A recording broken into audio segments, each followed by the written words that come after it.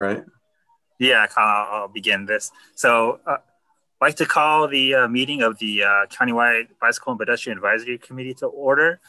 Please give your attention to the short video. Jackie, if you could play that video now. Thank you.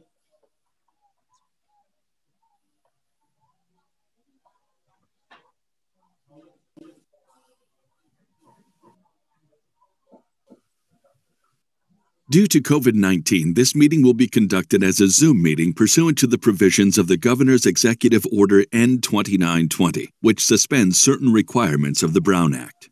This meeting is being live-streamed on the CCTA website.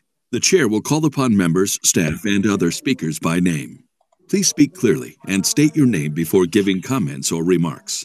Persons participating via Zoom with their cameras enabled are reminded that their activities are visible to viewers.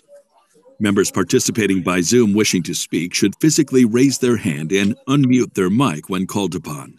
Members should remute their mics when done speaking.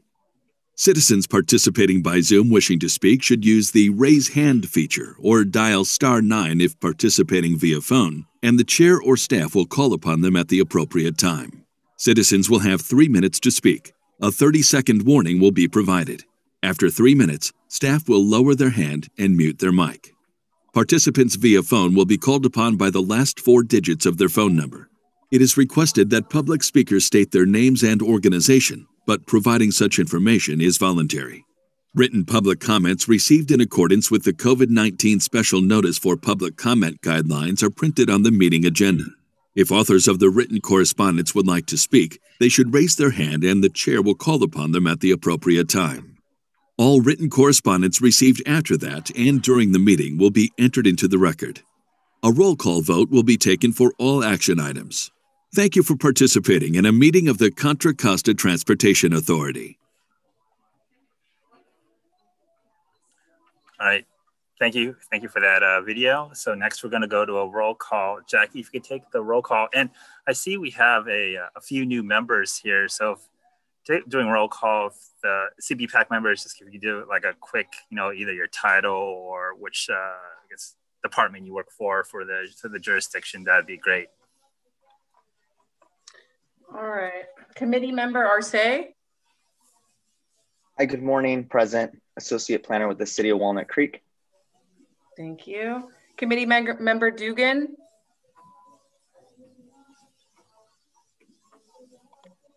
Committee member Dugan. Not here today. East Bay Regional Parks is not represented today. Thank you. Committee member Foster.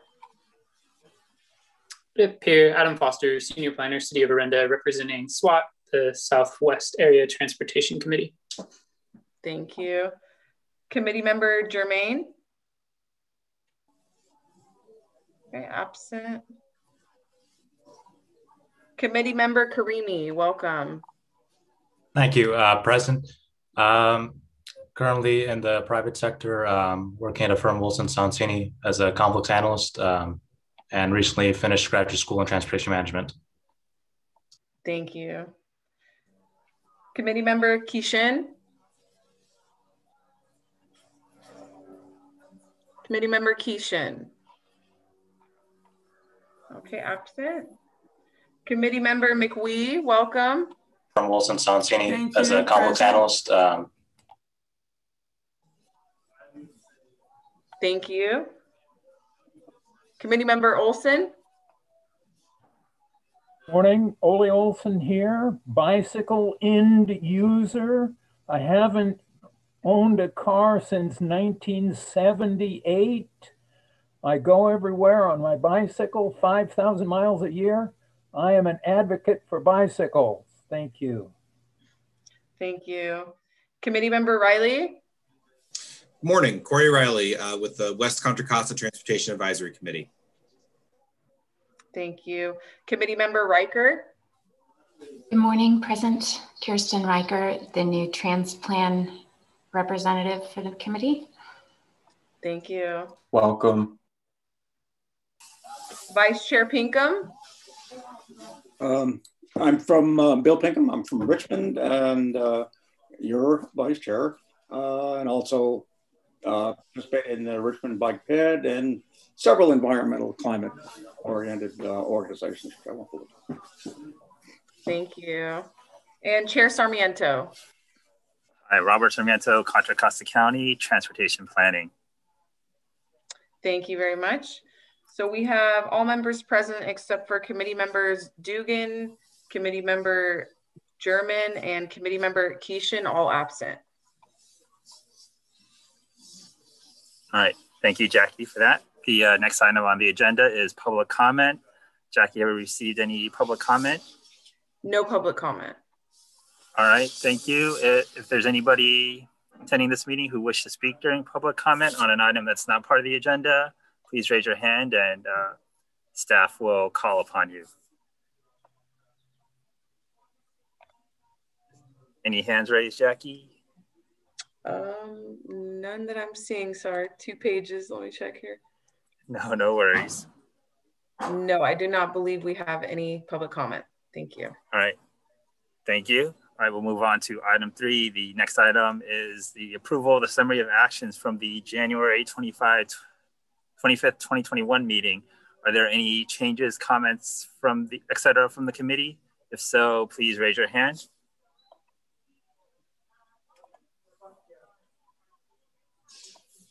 Any, sorry, Jackie, I can't see the list. So anybody raise their hand?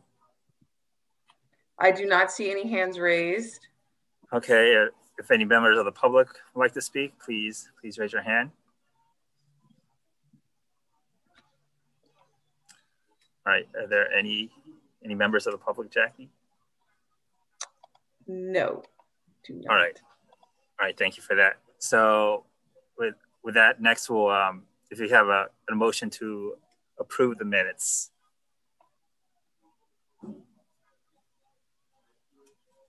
So moved.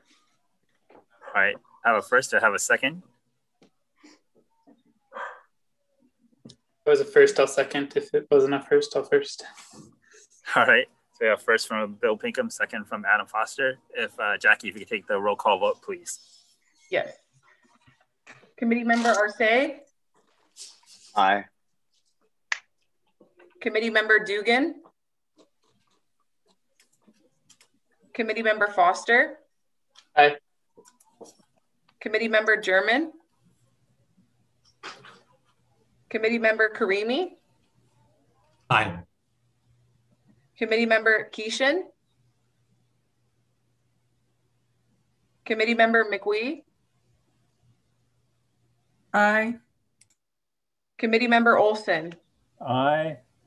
Committee member Riley? Abstain. Committee member Riker? Abstain.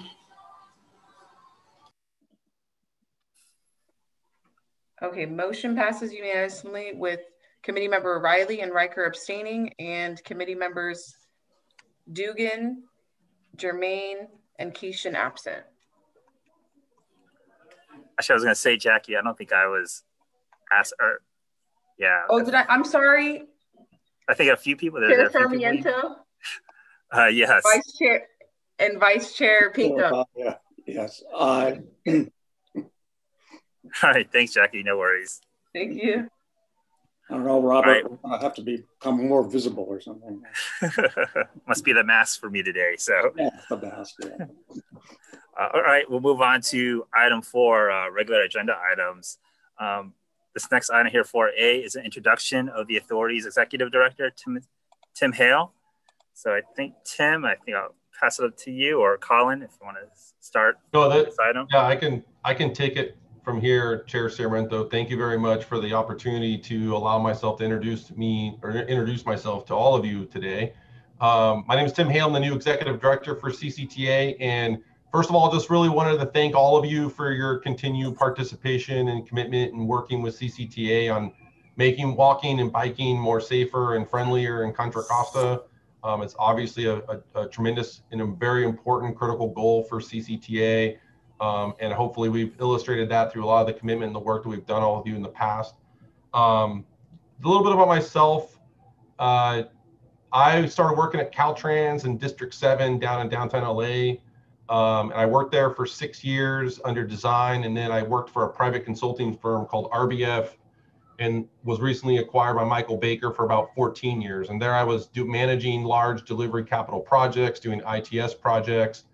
And Randy Iwasaki reached out to me about 2017 and said, hey, have you ever wanted to work for the public sector? And so in 2017, I was hired at CCTA as the Deputy Executive Director for Projects. And in that role, I've worked with a number of you in that role on projects, as well as the development of the Transportation Expenditure Plan for Measure J back in 2019.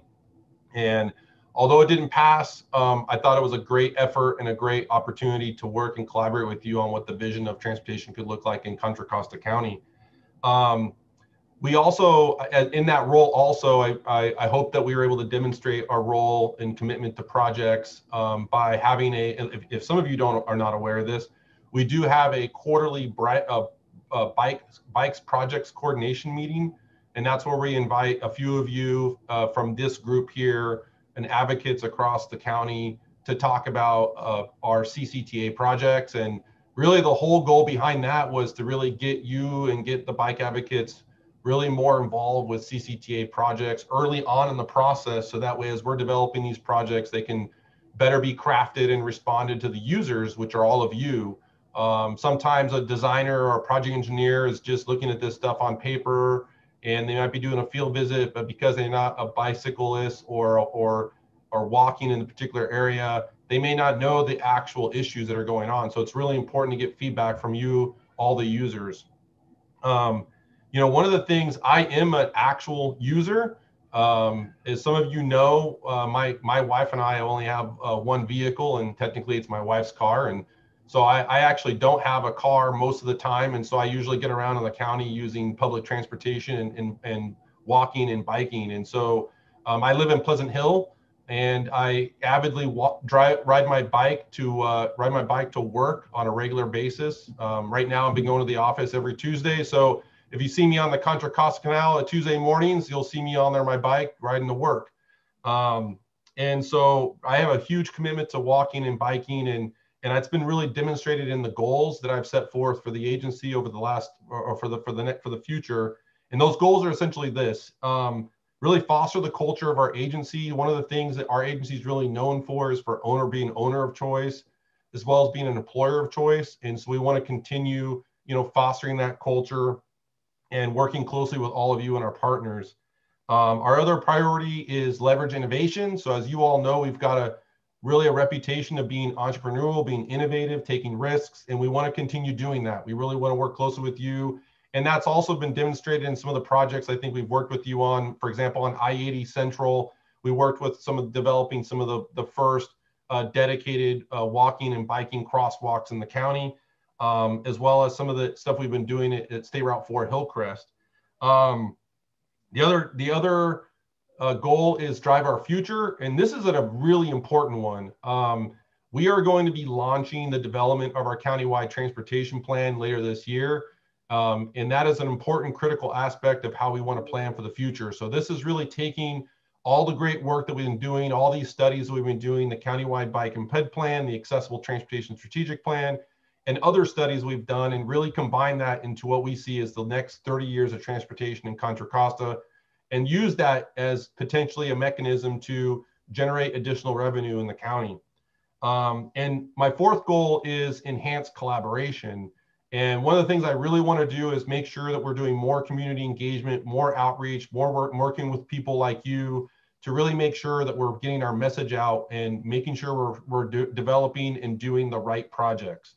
I'm a fan of performance-based developed projects, and hopefully working with all of you, we can prioritize some of the projects that are in the countywide bike and ped plan and actually implement some of those projects in our bicycle and trail network. So those are the 4 goals, and a little bit about my vision looking towards the future. And so I'll just maybe stop there, answer any questions that you may all have about me or about anything that we're doing at CCTA. All right, thanks, Tim. Does anybody have any questions for Tim? Questions or comments?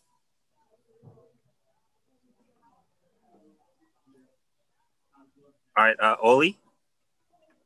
Yeah, I would like to note in passing that this organization has changed 180 degrees from its first executive director, who hated bicycles, to now our present executive director, who rides one. This organization is moving in the correct direction. Thank you, Oli. All right, Adam? I'll just echo what Oli said a little bit too, Tim. You've been very refreshing to work with. Your active participation and ideas that are actually changing things are very welcomed. And even your St. Patrick's Day suit last week during a public hearing was a friendly reminder that CCTA is in good hands. Thank you, Adam. All right, any other questions or comments for Tim? All right, I don't see any hands up. Jackie, you see any hands raised in the Zoom chat here? I believe Member Riley had a question. Oh, all right. Yeah, and I'll just say thank you for coming to the group and introducing yourself in the new role. Welcome. Thank you, Corey.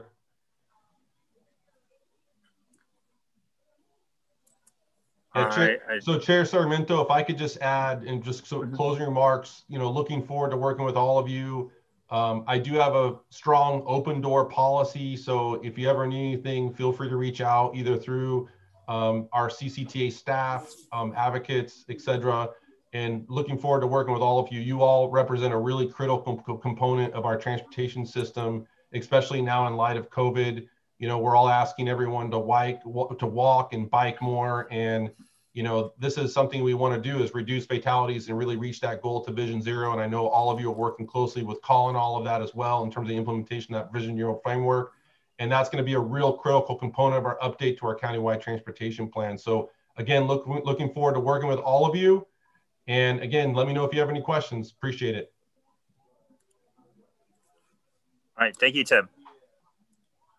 All right, we'll move on to item 4B, which is review of the complete streets checklist for 10 projects. Each project will be presented by the respective project sponsor. Presenters, please be prepared to share your presentation in the order listed on the agenda. Committee members, please save any questions or comments you may have on a project until the end of the 10 presentations. We'll do a comprehensive question comment period at the end of the presentations. So looking on the list here, the first project we have here on the list is City of Lafayette and BART, the Lafayette Town Center Pathway and BART Bike Station project. So I think we have both BART and Lafayette staff here on the call. So if they, or Jackie, if you want to allow them to share the screen, and then we can start the presentation. Yes, they should have access as co-host, but let me know if you don't. Thank you. Sure, Sarmiento, can I ask one really quick question before we jump into these? Yes. So I looked through the projects and I was just wanting some feedback or guidance from staff on what kind of input or direction you're looking from committee members, so we can keep that in mind as projects are being presented. All right, thanks, Adam. I'll direct that question to Colin. And Colin, if you could respond to Adam's question about what feedback are you looking from the CBPAC? Yeah, so a little bit of background on this agenda. So 9 of these projects are from the Quick Strike program in terms of candidates that CCTA would nominate or has nominated, I believe on March 17th, to go to MTC for funding consideration. But in terms of the Complete Streets Checklist review and CBPAC role, so there's an MTC Resolution 3765 from 2006 that requires that projects with these certain funding sources get reviewed by the Countywide Bike and Ped Advisory Committee. And the idea is today that each of those project sponsors will give a a brief overview of the project in terms of where it is in the county, that kind of thing. And then the comments and questions similar to the one meeting we had in January with 6 of these similar checklist projects. The idea is to review them from your respective member roles in terms of who you represent. Today we have new members representing youth and seniors with disabilities, and member Riker is joining us today as well. So I think I'll leave it at that. The idea is with the comment matrix that after the meeting, if there's any sort of kind of design changes that need to occur to address some of the comments that have been made, the sponsor would acknowledge that in writing, even if it's going to take a few weeks or a few months to address it. And that way MTC will be able to move forward with considering these projects for funding consideration. And so by March 30th, these final checklists, after they've been revised from today's comments, will need to be submitted online through the MTC website by the project sponsor. The one project that's not related to Quick Strike is item number 6, which is a project that was just recently appropriated its final funding from Measure J. All right. Thanks, Colin. Does Adam, does that answer your question? Yes, that was very helpful. Thank you. All right. Thanks. So if there are no other questions, we'll have Lafayette and BART staff begin on the presentation of this their project here. Thanks. Good morning. This is Heath Maddox with BART Customer Access. I manage bicycle programs with BART. I think I've shared my screen. Can you all see the first slide? Yes. Great, thanks. Farzaneh Sanders, who's the project manager from the City of Lafayette, couldn't join today, but I am joined by Mike Moran as well. I'm going to just go through 5 or 6 slides to give an overview of the project. And then, either Mike or myself can answer any questions you have. So this is for the Lafayette Town Center Pathway and BART Bike Station. It's a joint project between BART and the City of Lafayette. Sorry. The goals of the project are to improve the bicycle and pedestrian access to Lafayette BART Station. Would be the south entrance on the Mount Diablo Boulevard side. So to really improve biking and walking access to the station, and through providing a new bike station, a secure, sheltered, self-park bike station, and a continuous accessible path of travel to the neighboring community, along with improved lighting and some landscaping and overall improved sense of aesthetics. It is a joint project between the City of Lafayette and BART. Funding was previously through the BART and the city's share of Contra Costa County Measure J funding. Because of COVID, there have been some issues around funding. And so we are hoping to get some of this OBAG safe and seamless Quick Strike funds, which is why we're here today with the review of the checklist. So there are 2 major components to the projects I mentioned. There's the bike station. So BART has been responsible for design of the bike station, which is complete, and the city has led design for the pathway, plaza, and landscaping and public art. The art is not actually a part of this project. It'll be a follow-on project. It's funded separately, but it's being considered holistically. And then the City of Lafayette will put the project out to bid and lead construction. And then once the 2 major components of the project are complete, BART will own and operate and maintain its bike station, which will actually be built on Caltrans right-of-way like the rest of the station. And then the City of Lafayette will operate, own, maintain all the other pathway improvements, which is it's built on property which is leased by BART from East Bay Municipal Utility Districts. So that's the roles and responsibilities. It is a high priority project locally for the city of Lafayette. And it's named and consistent with numerous projects, or excuse me, numerous adopted city plans and studies, like the specific downtown specific plan, their congestion reduction plan, the circulation element of their general plan. And there's an aqueduct trail study from 2012 and the city's bikeways plan. So this is just an aerial showing the project location. This is, you can see my cursor on the left. This is Happy Valley Road. This is Highway 24, and the median is the actual BART station.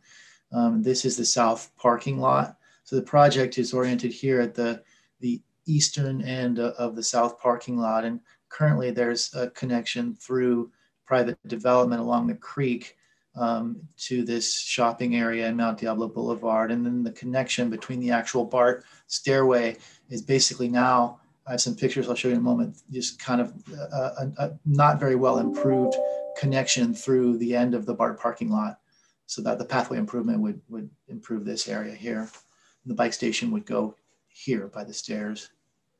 So this is sort of a street view shot. This is the highway up on top. This is the breezeway that goes underneath the highway and the tracks to get to the station entry. And then there's a stairway here on the right and a stairway here on the left. And then there's a wheelchair ramp which goes between the two stairways. And then the bike station would be placed in this small sort of halfway landscaped area between the two stairways. And just a note about the bike station, I'm going to back up to the title page again to give you an idea of what it would look like. On the lower right of this title sheet is a rendering of not the specific structure that would be built. I think this one's a little bigger, but BART has since 2017, 2018 developed modular bike station designs, which would allow us to sort of size appropriately a sort of an off-the-shelf design, depending upon which station and in the local context. And so it's been designed for all of our stations. It's just a matter of, like I said, making it the right size. This shows retail on the right, like the station in Lafayette would not have retail, but it would look very similar to this. There are different treatments that can be added to the outside. Louvers or glass or perforated metal. The design treatments for Lafayette would be a combination of glass and perforated metal. It would look something similar to this. So back to existing conditions. This is the view at the east end of the south lot at Lafayette, looking to the east. So the station would be to the left. And so right now, as a pedestrian or as a bicyclist, you have to navigate this this large vehicle turnaround. And as you move further east, there's a stairway or drops off to the right, and it's just not very attractive, and it's not a very pleasant place to walk. I think it's perhaps nominally accessible, but not very accessible. So it'll vastly improve that. And here's an overview of the site plan. So just to orient you again, the main station and the freeway are up where this red and yellow line are. Here's the bike station between the two stairways.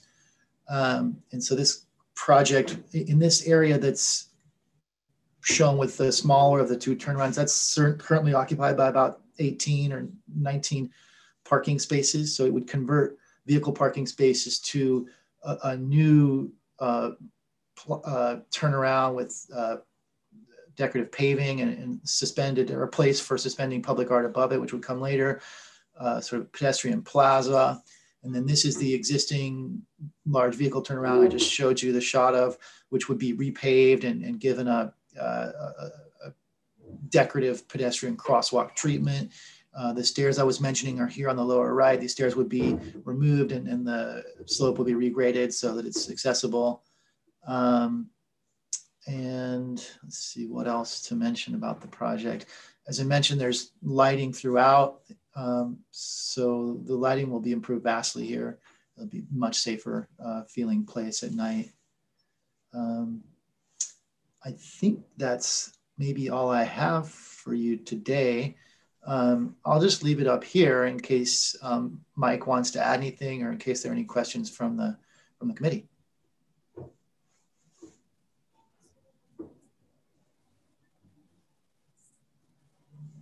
Heath, as far as I'm concerned, you did great, and that's the gist of it. So thank you. Okay, thank you.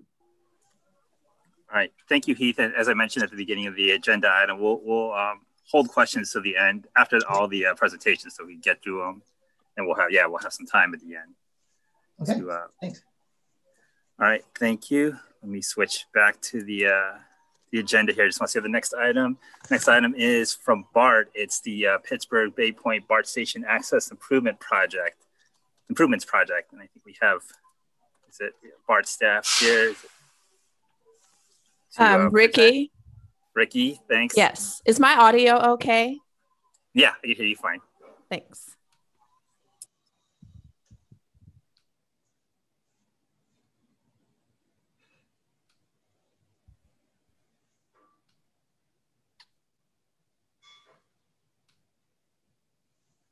Okay, so this is a short presentation on the project. It's the pedestrian, bicycle, and ADA access improvements at BART's Pittsburgh Bay Point Station.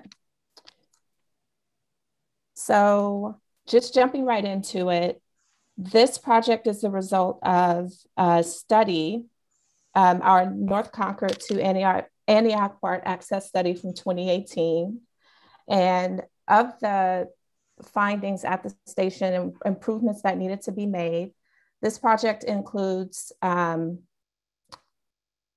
the installation of new ramp for ADA and bicycle access at the station entrance.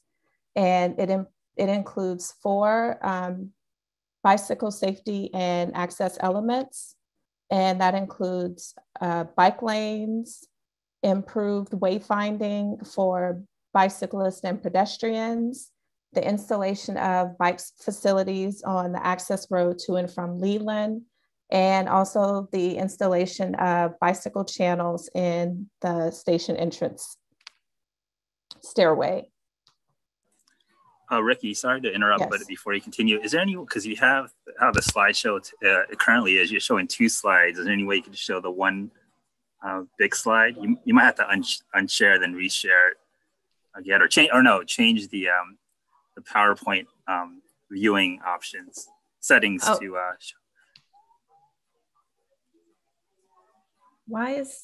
Hold on one second. Okay.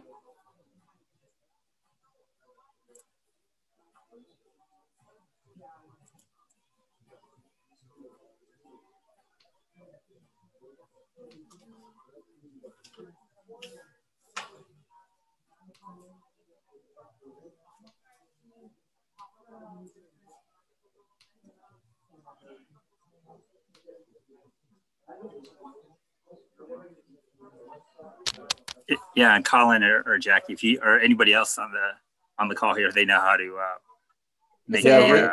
Ricky, the way you were doing it before was just fine. There was just an option at the top to change the display options. She has it now. You have it now, Ricky. Yeah, it's full screen now. So.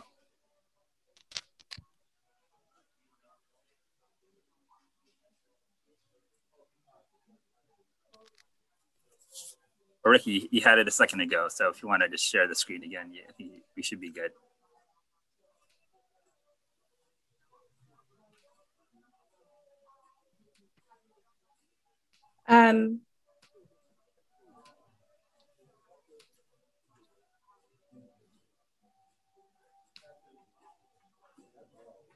Wait.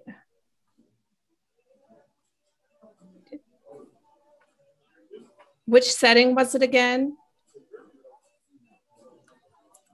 Colin, do you know what setting?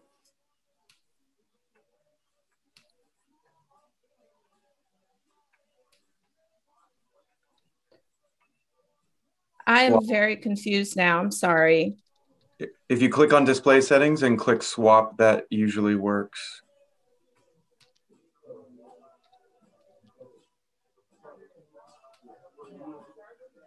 It's not working for me. Ricky, this is Kirsten. I think if you hit escape and then go slideshow and take off presenter view, like start slideshow from beginning.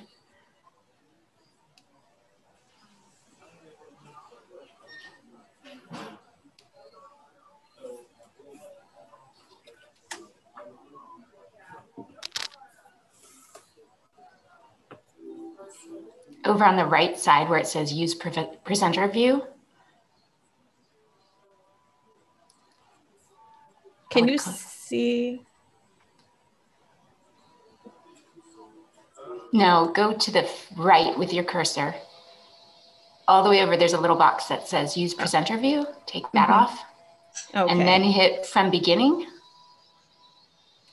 And it should go. Perfect. Bingo. Okay. Perfect. Thank you, Thanks, guys. I'm very sorry about that, Ricky. No worries. Sorry about that. Okay.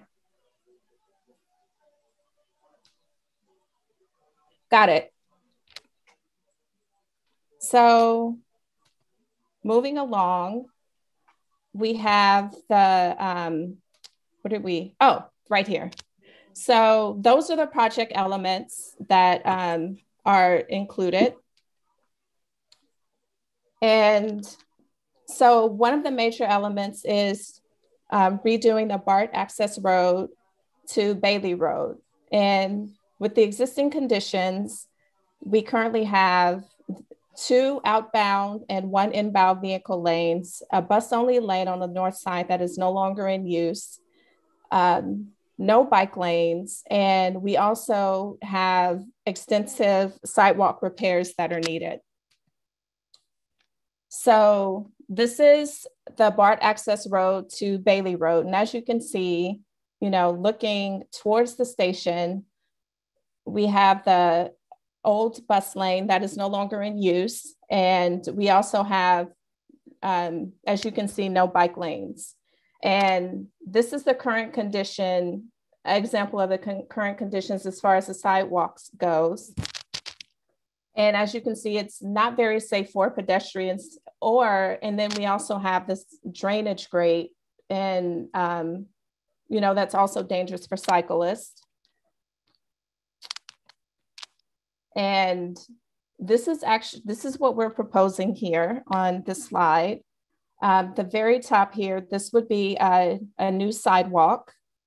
This would be the installation of a class 4 bike lane, as well as repaving and a potential road diet to reduce the outbound vehicle lanes from 2 to 1. And we would also do some wayfinding here at the intersection for bicyclists and pedestrians.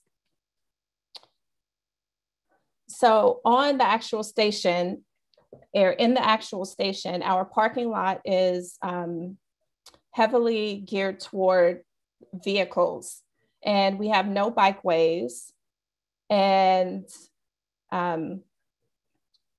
our bus and shuttle access typically enters from here on Leland Road. And fortunately, we do have a one-way circulation system, which, as we know, often reduces conflict points. And all of this connects to a class 2 bike lane on Leland Road.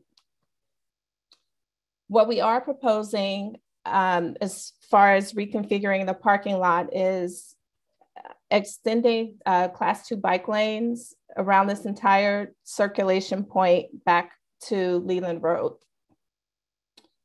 And going to ADA and bicycle and pedestrian improvements in the actual station area.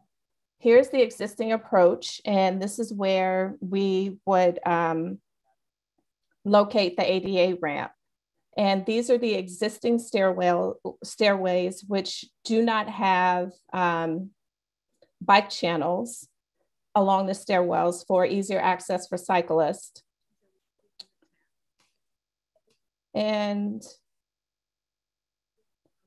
so right here, you can see this is where the ADA ramp would be located. And this is an example of what our bike stair channels look like from one of our stations in San Francisco. So cost and funding schedule.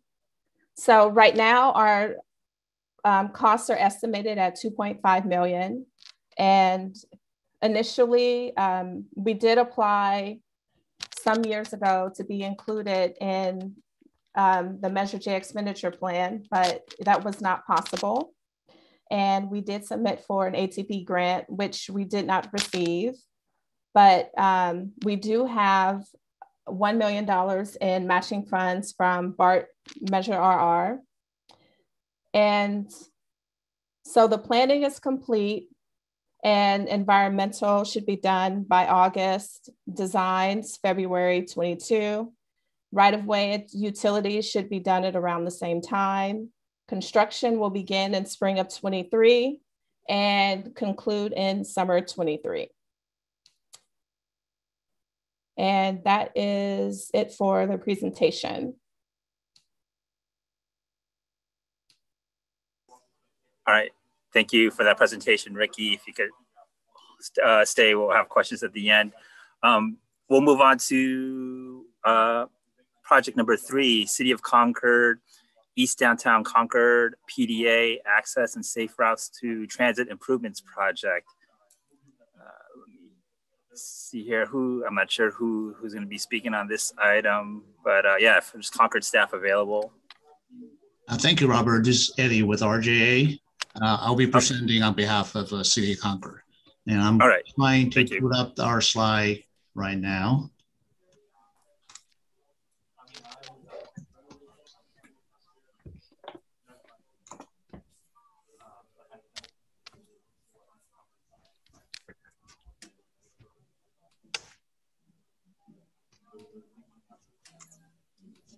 Go down to the left. I mean,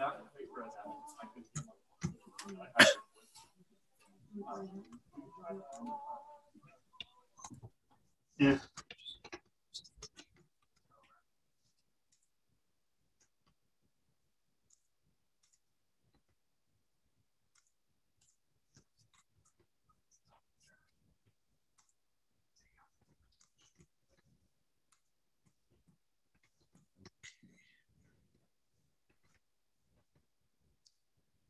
Can everybody see the slide on the screen?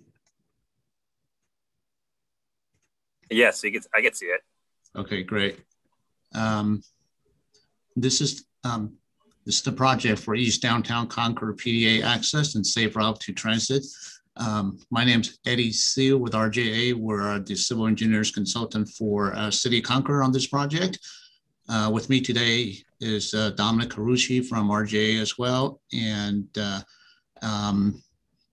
Bernard and Ryle with City of Concord, CIP manager.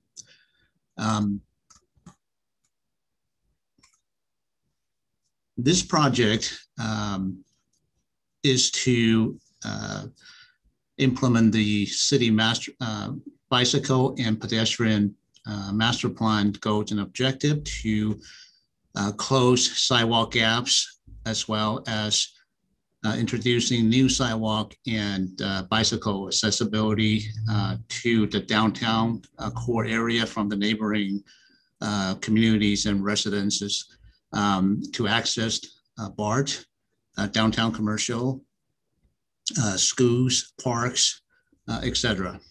The project consists of, as I mentioned, introducing new sidewalk to close sidewalk gaps between the neighboring communities in downtown, as well as introducing the bike routes, markings and signage to enhance the bike connectivities. The project consists of 7 different segments. First segment would be, if you follow the cursor on the screen, would be the Alameda, essentially from Clayton around the Alameda to 6th Street. This segment of the project includes new sidewalk as well as bike lane striping, as I mentioned previously. The second part of the project would be from 6th Street from the Alameda up to Willow Pass Road and moving across the screen. Parkside Drive would be another segment. The improvements will consist of, again, sidewalk and the bike lane improvements from the Alameda up to Willow Pass Road. In addition, there are 3 different segments. Sidewalk closure to the north of the area that I just described would be on Parkside Drive. There's a segment where we are adding new sidewalk here on Parkside Drive, just south of Salvio Street. Likewise, this portion of Valencio Street, where we're adding sidewalk to, again, close the missing sidewalk so that we can provide continuous sidewalk connectivity. And in addition, this location as well.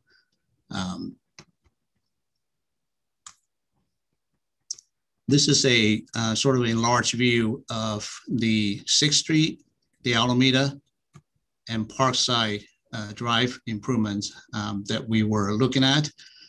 And this particular segment, the Alameda, we will be adding approximately 1,100 feet of sidewalk, which would be the red dashed line you see on the screen here. This would be new sidewalk. Likewise here, just south of Cordova on the east side of the Alameda, as well as bike lane stripings and signage on the Alameda. On 6th Street, similarly, we're introducing new sidewalk along the west side of 6th Street, all the way up to Willow Pass Road and bike lane striping and improvements. In addition, we are doing a signal modification at the intersection of Concord and 6th Street to add pedestrian push buttons and upgrading this particular intersection with a traffic signal as well as pedestrian crosswalks. On Parkside Drive, similarly, we are introducing new sidewalk on the east side of Parkside. There is an existing sidewalk at the northerly portion of Parkside Drive. We're closing the gap by connecting the new sidewalk at this location and taking it all the way down to Concord and introducing new signage, bike lane signage and striping. And this is a further enlarged view of the Alameda. The existing sidewalk currently exists on the east side of the Alameda from Clayton Avenue up to approximately this locations. This project will continue the sidewalk through this portion of the Alameda by introducing sidewalk, driveway, ADA compliant driveway, as well as curb ramps. This will allow us, the location that we're just looking at is down right, this location here, kind of off this page here. This will allow us to connect the sidewalk to the northerly side of the Alameda, continue with the existing sidewalk and new sidewalk similarly being installed on the north side of the Alameda, all along the Alameda, continue across all the way to 6th Street as we were looking at the larger slide. This particular improvements will include ADA compliant driveways, curb and gutter, all the way through, and curb ramps at intersections, and connect the new sidewalk to 6th Street, as well as providing bike lane striping, shared bike lanes marking, as well as the signage to accommodate a Class 3 bike lane. The challenge we have with this project is that there is no existing sidewalk on the south side. There's currently, this project will provide the connectivity along the north side. As I mentioned, the challenge for this project is the limited space that we have relative to the current right-of-way, as well as the current improvements from the public meetings and stakeholders meetings that we have had previously with the neighboring residents. Their concerns is parking in front of their projects. I'm sorry, their residences. That restricts us from being able to widen this project more to create perhaps a dedicated bike lane. Similarly, with existing improvements, where a lot of the front yard improvements, existing trees, sort of prevent us from further widening this project. So that's a challenge that we face. The solution we come up with, due to the volume, lower volume of the residential streets, we're proposing a class 3 bike lanes with a share lane biking, share bike lane marking, as well as signage. Similar situations on Parkside Drive, where we have existing sidewalk on the west side, missing sidewalk between Concord Boulevard and at approximately this point on Parkside Drive. The project will close the gap with a new sidewalk. Likewise, introduce new bike lane marking and signage. Next location of the project, 6th Street. Similarly, we're introducing new sidewalk, approximately about 200 feet or so south of Willow Pass Road, all the way across 6th Street. Continue down to the Alameda, where it connects to the new sidewalk that we just looked at, and creating parallel parking for the residents, share lane biking, symbols, signage, as well as pedestrian connectivity. As I mentioned, there are 3 different locations in addition to the improvements that we just looked at, that we, as part of this project, are introducing new sidewalk, curb ramps, as well as driveways to link this missing sidewalk, so that continuous sidewalk is provided through this neighborhood. At this location, which we call location 6, a proposed sidewalk coming across here with the missing sidewalk. At this location and this location, and I'm going to go to the next slide with a little bit slightly enlarged view, where you can see some of the improvements. This is location number 3, where we introduce new sidewalk, curb and gutter, driveways to connect the missing sidewalk from this location to Salvio Street. This would be a similar situation where we introduce a new sidewalk to fill in the gap, introduce new curb ramps, and lastly, the existing sidewalk at this location stops approximately this location. We're continuing with new sidewalk and connects to the existing park that is located right here, again, to accommodate for pedestrian connectivity. And this will conclude my presentation, and feel free to ask us any questions at the end. All right, thanks for that presentation, Eddie. Yeah, we'll hold questions to the end here. So thanks for that presentation. We'll move on to item 4, City of Richmond, San Pablo Avenue, Complete Streets, Phase 2 from La Puerta Road to Hilltop Drive.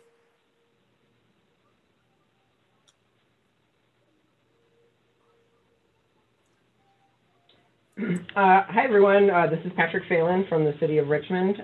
Thanks for having us here today and considering this project, San Pablo Avenue, Complete Streets, Phase 2, or as we like to call it, SPACs, Phase 2. Here is the location of the project in West Contra Costa County. Mainly, this project is completely in the City of Richmond, but it's very close to the City of San Pablo border.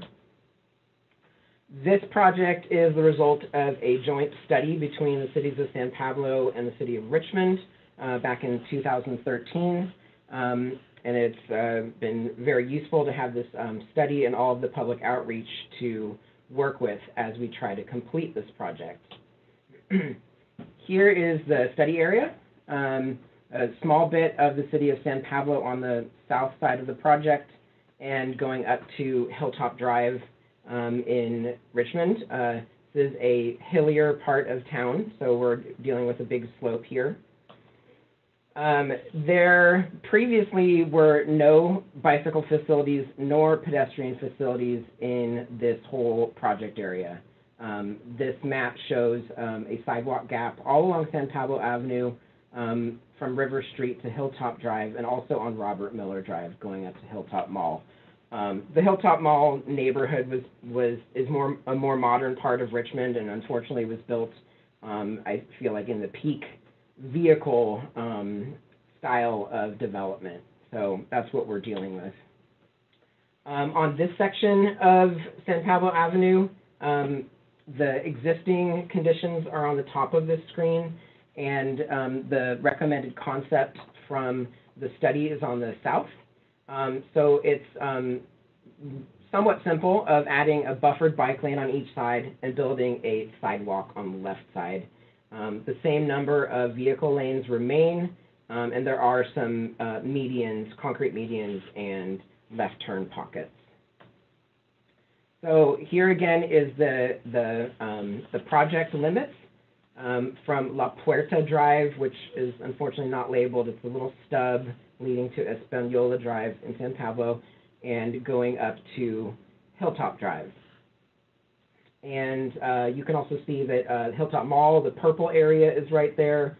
Hilltop Lake Park is nearby. There's actually several schools now, charter schools in this area around Hilltop Drive. And then it's rather a short bit over to the Richmond Country Club, where you can also eventually get to the Bay Trail. This is a bit of a wider view. One thing that, of course, really need to stress is that this project would be the completion of a previously designed project. So the green stretch here is what we called phase one. That was built in 2019. The city of San Pablo did this construction project, and so the phase two would be for Richmond. And this would be a really important gap closure and extension of the original project. The original project was over budget and had to be truncated at La Puerta Drive, so kind of only built about half of the project. Here's a little example of the striping plan. So a nice buffered bike lane with high visibility green block treatments at the conflict points, a new sidewalk along the west, which is the top of this, ADA compliant curb ramps, and some nice medians and turn pockets. And then here's another bit from the plans showing the intersection with Hilltop Drive, where there would be more pedestrian improvements and some signal changes. And here is a couple Google Street View images showing current conditions. The bottom image is about at the northern end of the completed project at La Puerta Drive. This is a brand new traffic signal. You can see the new sidewalk on the left and the buffered bike lanes on both sides. There's a bunch of new streetlights here as well. And the top is just a little bit further north along San Pablo Drive. And I feel like this highlights what a difficult situation this is, difficult/dangerous. There's no sidewalks. It's hilly, so there's often not even anywhere to walk on the sides of the road. And this would be wonderful to complete this project and connect it up to Hilltop Drive. Those are all my slides. All right, thank you, Patrick. I'm looking at the agenda here. It looks like City of Richmond is the next project. Would you be presenting that one as well? My colleague Tofik is going to present, but I will do the slides. All right, Thank you. Yeah, so we'll move on to project number 5, the City of Richmond 13th Street Complete Streets Project. Good morning, everybody. My name is Tawfiq Halabi. I'm currently serving as the Interim Director of Public Works for the City of Richmond. I'm very pleased to be invited to this important meeting this morning to present to you the case for the City of Richmond's 13th Street Complete Streets Project. I'm going to set my timer here. I'm committed to giving a presentation that is shorter than 8 minutes. Similarly, with our previous presentation, the Rumrell Boulevard 13th Street project is a combined collaborative effort between the City of San Pablo and the City of Richmond. This is the cover page of the report that was published for the Rumrell Boulevard 13th Street Complete Streets project. The City of San Pablo has secured funding for the construction phase of the project that is within the City of San Pablo, and the City of Richmond is seeking funding for the portion of the project that is within the City of Richmond. And as you can see, this was a collaborative effort with many designers and agencies. Next slide, please. The project location is in an urban area in West Contra Costa County, not too far from the other project that was presented a moment ago. Next slide, please. This is the City of Richmond's portion of the project highlighted in yellow. It is 13th Street. On the north end is Costa Avenue at the city limit with the City of San Pablo. At the south end is the intersection with Harbor Way and Pennsylvania Avenue. This is classified as a minor arterial street in the California road system, and the speed limit on 13th Street is 35 miles per hour. Next slide, please. This project shows the gap, the important gap that the 13th Street project will close. The 13th Street project is highlighted in yellow. To the north is the City of San Pablo Rumrell Complete Streets project. My understanding is it'll go into the construction this calendar year. Immediately to the south and to the west of our 13th Street project is another bicycle and pedestrian project called the Yellow Brick Road project. And for connectivity purposes, I wanted to highlight the following. We have the Richmond Greenway, which is an east-west class 1 facility for bicycles and pedestrians. The Richmond Greenway connects several very important nodes. To the far west, which is not shown here, is the Richmond San Rafael Bridge. South of the Yellow Brick Road project is the Richmond Ferry. And roughly in the middle of this plan here is the Richmond BART station. Richmond Greenway also connects with the Ohlone Greenway, which leads to the El Cerrito del Norte BART station, and then the Ohlone Greenway, which can take you into Albany and Berkeley. So it is a critical gap closure heading south, west, and east. And heading north, Rumrell will be a connector to the San Pablo Avenue Complete Streets project as well, near Contra Costa College, Hilltop Mall, and residential areas as well. Next slide, please. So this project, one of the important elements of this project is, I mentioned it's an urban area. We have 2 vehicular travel lanes in each direction.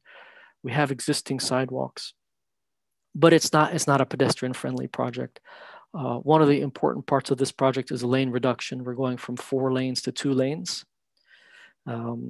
And we're also inserting a protected bicycle facility in either direction of travel. So this shows a schematic of what the plan would look like. We would have on-street parking. We would maintain parking, just eliminate one vehicular travel lane in each direction. Next slide, please. So there is an extensive the public outreach portion of the plan that we mentioned earlier. There were 3 major community workshops. One was a walk and design workshop where we invited members of the community, residents and business owners, to walk along the corridor with staff to observe and document the conditions. We also had a Complete Streets design workshop where it was an educational opportunity for community members to participate in how to design the Complete Streets project. And finally, a preferred design workshop. So my point in mentioning all this is This is really emphasizing pedestrian improvements, bicycle improvements, and transit improvements for the local residents and business owners along this corridor. There was also a technical advisory committee and direct outreach to the business owners as well. That was very important. Next slide, please. So here's some renditions from the plan. So this is likely a before and after. We haven't done the after, obviously. So we have the conditions, the current conditions in the first picture on the top, and the future rendition of what it would look like post-construction on the bottom. Next slide, please. We do have a 30% plan that was produced at the time that the plan was published. Next slide, please. And this shows the urban nature. You know, you see residences, businesses. So the main points here are we were successful in getting a Measure J Transportation for Livable Communities grant. We are currently in the design phase. We've completed about 10 or 15% of the design. We are looking for construction funding. Initially, we submitted for construction funding under the OBAG 2 coordinated call for projects. However, due to the downturn in the economy, we are seeking construction funding from elsewhere. And the main points of this project are the following: safer pedestrian crossings, separated bicycle facilities, traffic signal modifications, a reduction in the number of travel lanes, bus stop improvements, streetlight improvements, and bioretention facilities and landscaping. And at this time, we respectfully submit our request for the Quick Strike federal funding. Our project schedule is ideal, actually matches up perfectly with the Quick Strike federal funding. That brings me to the end of my presentation. I thank you all for your attention. All right, thank you for that presentation. We'll move on to project number 6, City of San Pablo, Rumrow Boulevard Complete Streets Phase 2 project. All right, thank you. And thank you, Tafiq, for your introduction of the project, because you basically cover about half of my material, so I'll be able to keep mine short. So the Rumrow Boulevard Complete Streets project, as Tafiq was saying, is a result of a lot of work and collaboration between the two cities. And as Colin mentioned at the beginning of this meeting, this presentation is a bit of a housekeeping item, since this project is getting a separate allocation of funds. It is not seeking Quick Strike funding.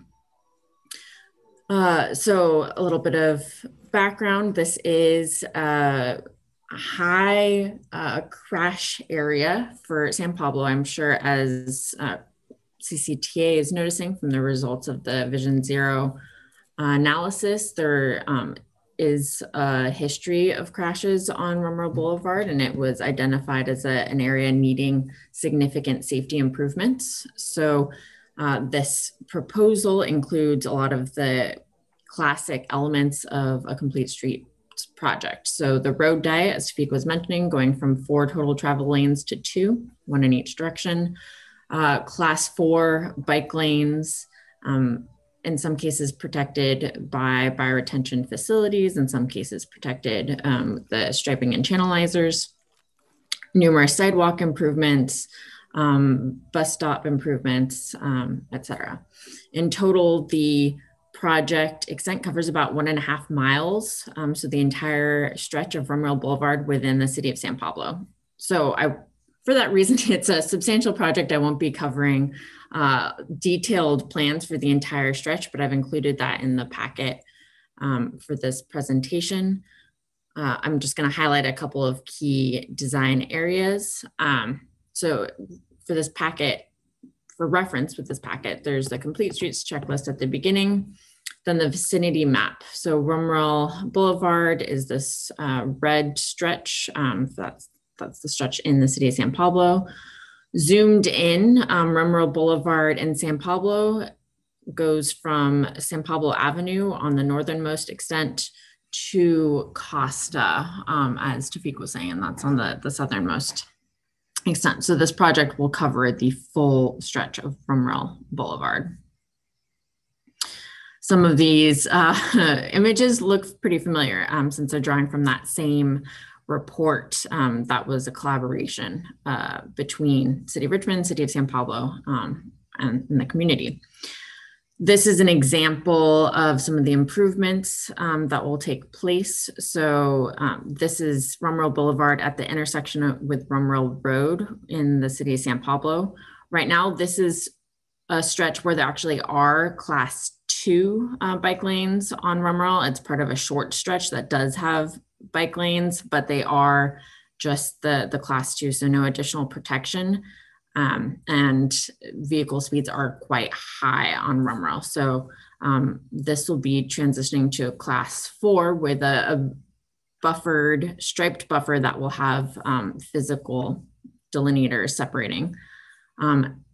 And an additional cross-section does show an example of where the bike lane will have fire retention and parking protection. And that will actually also be present at certain segments of the striped delineator protection. So this cross-section shows Rumrell Boulevard at Bush Avenue, also a location within the City of San Pablo. So you'll notice there's also going to be planting of new street trees. So we'll be planting in total about 250 street trees in this project. Many of them will be new. We will be adding improved crossings. So this is a mock-up of the proposed improvements at intersection with Road 20 and San Pablo Avenue. So there'll be shortened crossings that are achieved through curb bulb outs. Of course, also making sure that there's striping present to maintain the bicycle path through those intersections.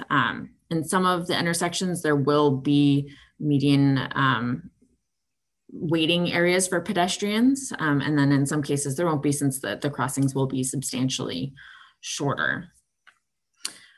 There'll also be improved lighting on Rumrell and rectangular rapid flashing beacons, which will improve pedestrian safety with the crossing. So there'll be 5 new RRFBs as part of this project. So again, another example of the proposed improvements, and this time at the intersection with Sutter Avenue, also in City of San Pablo. Let's see, looking through notes, that's high level overview right now regarding status. So we have actually these plans are out for bid, construction bid.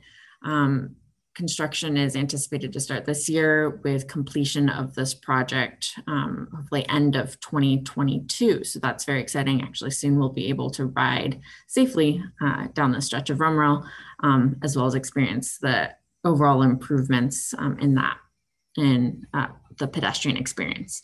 If you're curious at poking through any of the detailed design drawings, there's 11 pages of striping improvements that you can see how the bike lane striping improvements will work. And with that, I'll hand it over to the next presenter. Happy to take questions later.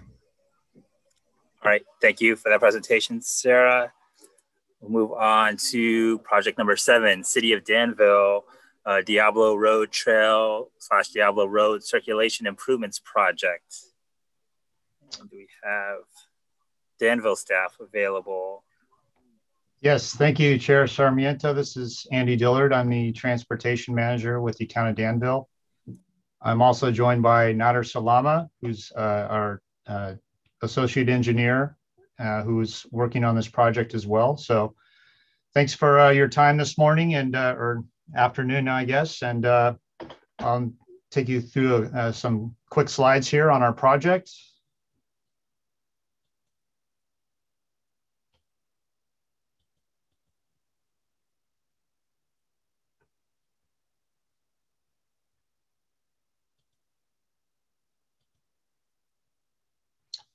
Okay, so the Diablo Road Trail project.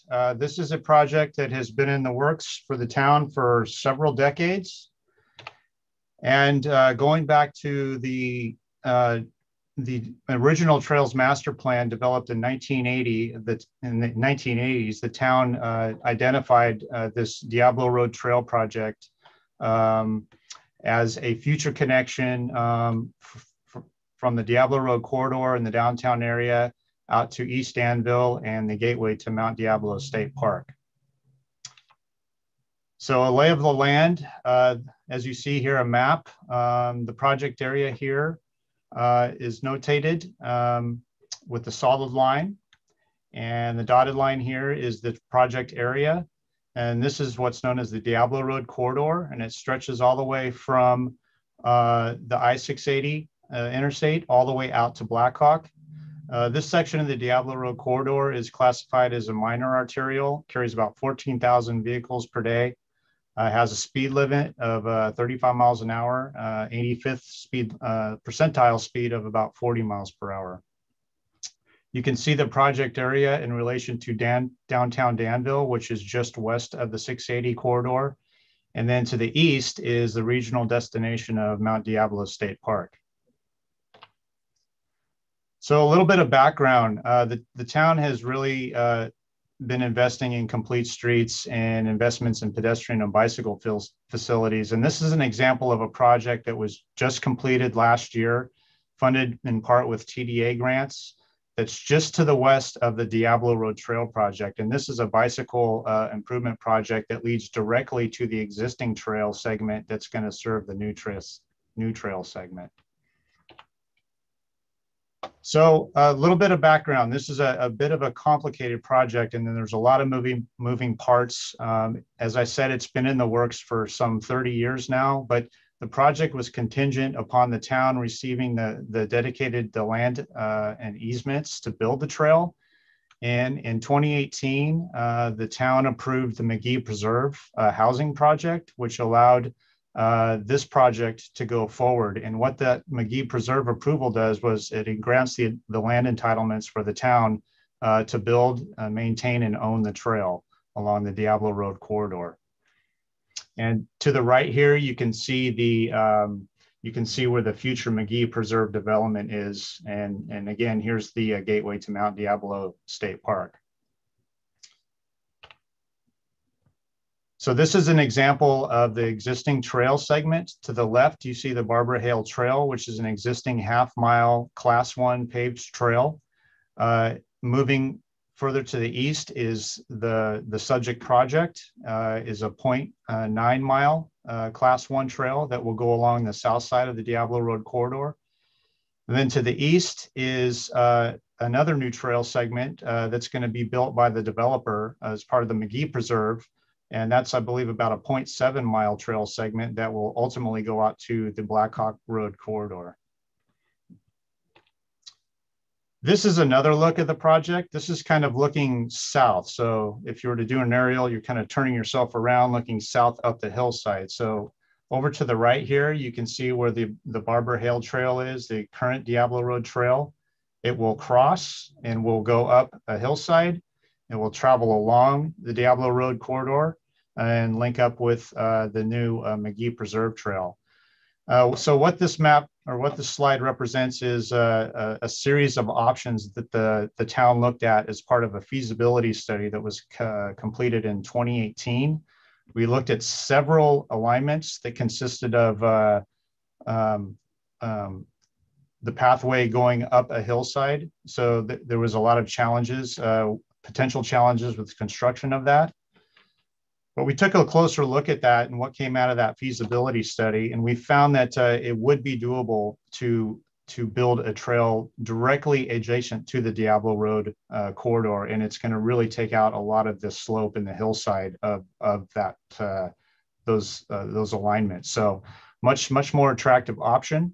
And this is currently what we're moving forward with. And we're currently in design and environmental. It's going parallel. And I'd like to point this out here. This is a crossing. This is where the trail, existing trail, will cross over to the new trail at the Diablo Road Fairway Drive intersection. This is another look at it. What we're proposing is a hawk system for the crossing, and then it would proceed to jump over to the south side of Diablo Road. I will tell you that last week we have a preliminary funding approval for TDA funds to construct the hawk signal. Of course, that still needs to be approved at several levels before it's official, but we think we have the funding procured for the crossing treatment. So we're seeking now the funding for the trail segment. This is a kind of a really busy slide here, but it gives you kind of a feel for what we have to deal with to build the trail along the south side of the road. So looking from west to east, where my cursor is, this is where the trail will cross. It'll go along the south side of Diablo Road and continue up the hillside. Here you see a creek, which is something that we have to deal with. But our engineer who is on the line here, Nader, he's found a solution that's going to allow us to build this with pretty much staying out of the creek. You can see that there is some tree removal required along Diablo Road, but most of the trees are at risk, or they're smaller diameter trees. And then finally, on the far right side, you can see the slide, the photo. There's a culvert there, and the path will go along the top of that culvert crossing. Here's another in-depth look at that culvert and that crossing. So kind of tail of the tape here, total length of the trail will be about 4,500 feet. It will have the crossing with a hawk system. It will be an 8-foot wide paved pathway. We will be using what's called mechanically stabilized earth, MSE walls, to stabilize the creek bank and allow us to stay out of the creek bank to build. And the estimated cost for the project is approximately $4 million. And right now we have about a $2 million funding gap, but that's still up in the air as well, because part of this project is funded with Measure J. So until we know the full story of what our Measure J funding is going to be, it will tell us what our shortfall is. The funds that we're seeking are all for construction. We do have local money already to the tune of about $1 million for the design and environmental. So with that, I will end the presentation. All right, thank you for that presentation, Andy. We'll move on to project number 8, City of Pleasant Hill, Contra Costa Boulevard Improvement Project from Viking to Harriet. We have Pleasant Hill staff available here, please. Yes, this is Mario Marino. Hi, Mario. Yeah, feel free to start.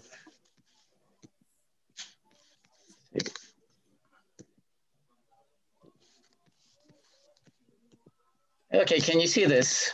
Can you see my screen? Just want to make sure. Yes. Okay, great. First of all, thank you for having me. My name is Mario Marino. I'm the city engineer for the city of Pleasant Hill. I've been with the city for over 20 years. I'm a little short staff. My traffic engineer left to the city of Fremont, and so I'm taking on some of these responsibilities. So, so bear with me if you would. As we talked about, the project is in the city of Pleasant Hill, and it's one of a major priority projects for the city. The project is one of multiple phases that we've done since we started back in 2008, I believe. And what we call is phase 5. You can see here in the graph, it is a section that's about a half a mile long. It will close a gap between the downtown or the southern limits of the city to the northern limits of the city. It is characterized by a number of commercial areas, which is the kind of the meat and potatoes of the city and kind of our commercial corridor. There's a Diablo Valley College with a population of about 24,000 students and faculty when it is fully functional. Also, we have some other, a college adjacent to it right to the south, and some other some other elementary schools that this corridor feeds. In addition, we do have a PDA, which is what we call the DBC PDA right here to the north. And this project would also link or close the gap to the PDF to the south, which is our downtown Buskirk PDA. We do have BART, which is further south, about a half a mile south of the downtown area. So this would definitely provide a corridor and a connection for this very important arterial in the city. Contra Costa Boulevard was built back in the 1970s, as most typical roadways back then. You could see it's just characterized by wide roads and wide lanes, and this section does have sidewalks, but no bike lanes or facilities. Poor lighting, landscaping, and you can see here it's just one of your typical corridors.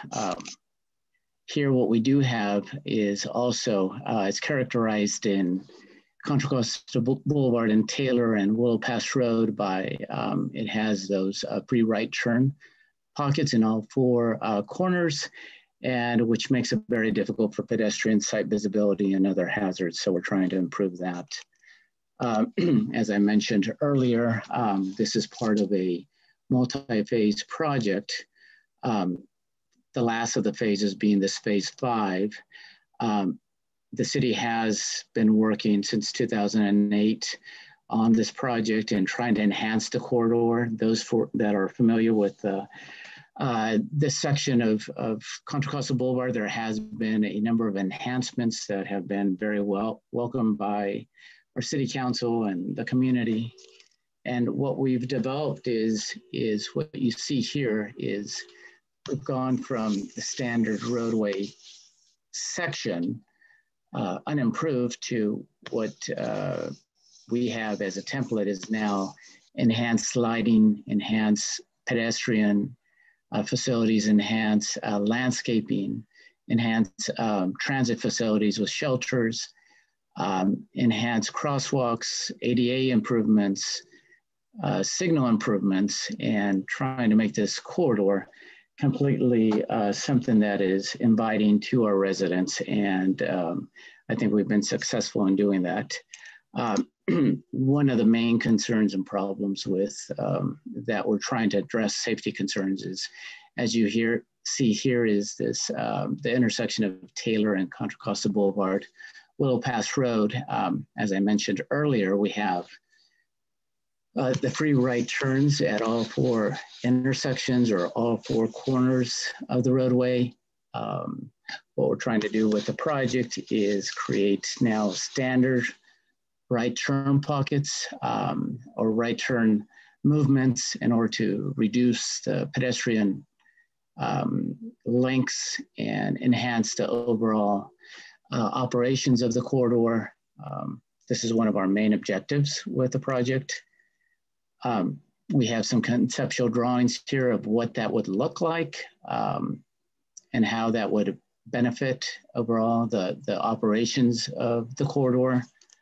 Another concern that we have is in the southbound direction as you're heading from from DVC South, there's a heavy turning movement that occurs in the southbound direction as a lot of vehicles are trying to access 680 in the north and southbound direction, which is right off of Willow Pass Road. So one of the things that we consistently have a number of collisions and concerns with is this double left turn pocket here. It always, it seems to spill over into the lanes and creates some hazardous conditions there. Also, it creates a problem here at Allen Drive where vehicles trying to access the residential side street we've had a number of broadside collisions there because of that. The site visibility is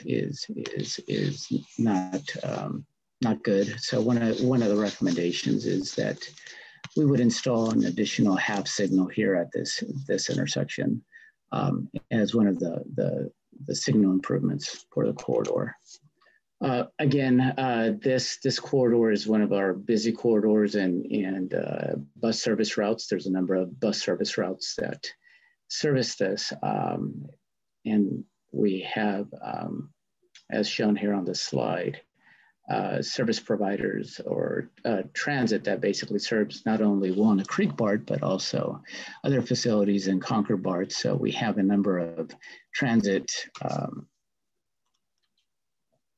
routes that would be serviced and improvements that we would basically provide along this corridor. In summary, what we have is this project has been on the books for a while. We did have funding that is, due to the pandemic, those funds were, those funds are no longer there. The City Council did approve some design funds. We're currently working on the design. We're going out to RFP. We anticipate that the design of this project with the local funds will be complete in early 2022. We currently do not have any construction funds for this project, but we're hoping that during this process and during this review that we will be eligible for potential funding. And so with that, that concludes my presentation. And if you have any questions, I'll be happy to answer those. Thank you for your time. All right. Thank you, Mario. Yeah, well, if there's any questions, we'll bring them up at the end of the presentations here. So move back to the agenda here. We have two more projects. We have the next project here, City of Pinole, new signal at Appian Way and Marlesta Road project. Good afternoon, everyone. Thanks for taking the time to learn more about our project. I'm going to introduce Robert Stevens. He's our consultant working on the preliminary engineering and design for this project. And we'll take questions after the presentation. Thank you, Misha. Thank you, everybody, for learning about our project here in Pinole. So Pinole is in western Contra Costa County, as all of you know.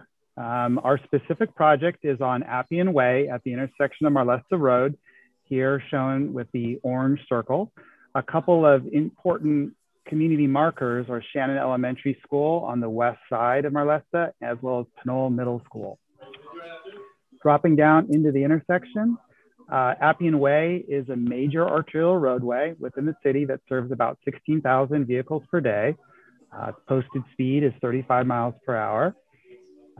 Marlesta Road has an ADT of about 2,000 and a prima facie speed of 25 miles per hour. It's important to note that from heading north on Appian Way, it slopes very steeply down. Here are a couple of photographs of the intersection. You can see the steep sloping street. You can also see that we have a Westcat bus stop right on the intersection of Marlesta Road on each side. Again, the steeping slope road. Over the last 5 years, there were several accidents, 2 of which involved pedestrians against vehicles. The community is very interested in improving safety at this intersection, and the City of Pinole's Traffic and Pedestrian Safety Commission actually asked the staff to explore the construction of a signalized intersection. So here's a concept of the signalized intersection. It provides 4 legs of signalized pedestrian access. In addition to the signal, it includes both bulb outs, extensions of the Class 2 bicycle lanes to the intersections, ADA accessible ramps, as well as high visibility crosswalks. The city's completed a conceptual cost estimate for this. It's about $475,000 using 2021 dollars. And then finally, the city's next steps, currently finalizing the WARN analysis. We'll be coordinating with our local pedestrian advisory committee on the specifics of the design. We need to verify our funding sources. And then with all that in hand, we can complete our final design. So thank you for hearing about our project in Pinole. All right, thank you, Robert. All right, we'll move on to the last project on the list. Thank you all for your patience on this. We have MTC project, Interstate 580 westbound open road tolling and high occupancy vehicle lane extension project. I think we have MTC staff available. Hi, this is Michelle Go. Can you hear me? Hi, Michelle. Yes. Hi. Yeah. Okay, great. Let me share my presentation.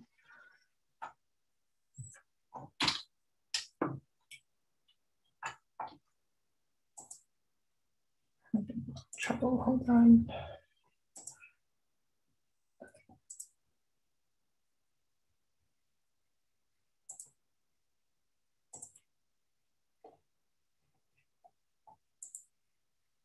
Hi, my name is Michelle Go. I'm a senior planner with MTC, and I'll be presenting on the Richmond San Rafael Ford westbound I-580 open road tolling and HOV lane extension. Do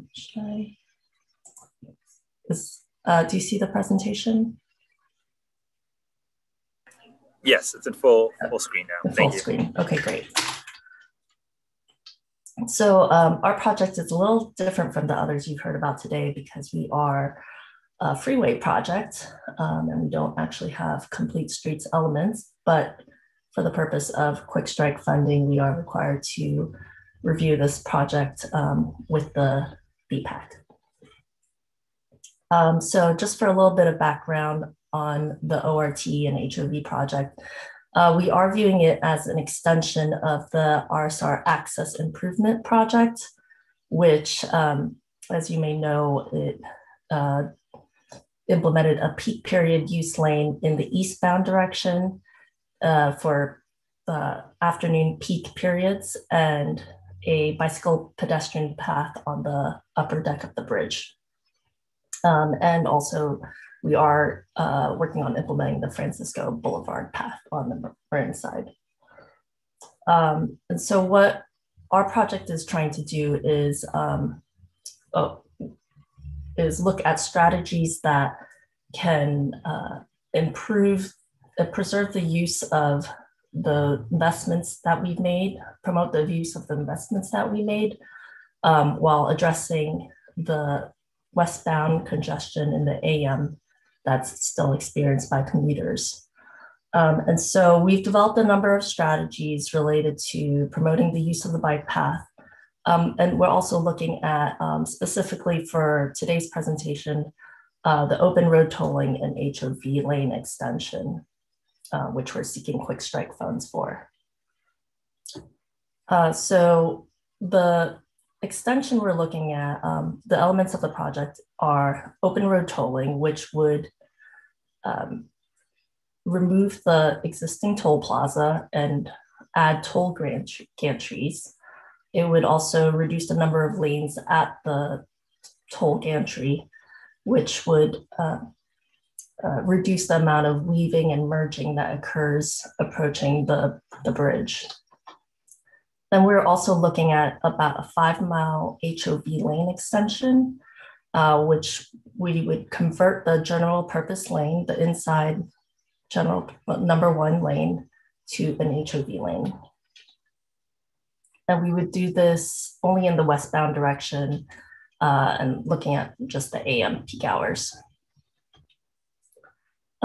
And so this qualifies for quick strike funding because it would provide transit priority for the Golden Gate Transit Transbay Route 40X, which currently doesn't receive any transit priority along this corridor.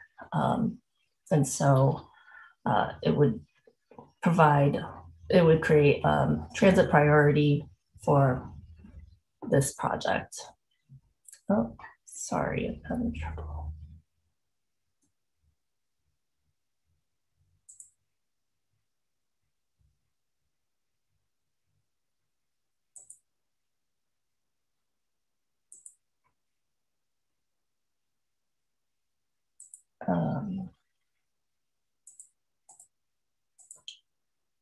So just to give a little more detail on the project. Sorry, don't know why it is not in the presenter. Sorry.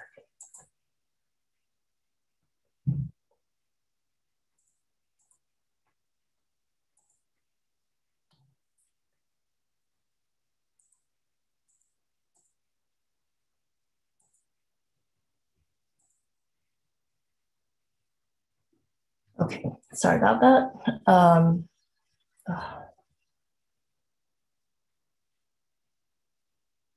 I'm sorry, my computer is having a mind of its own right now.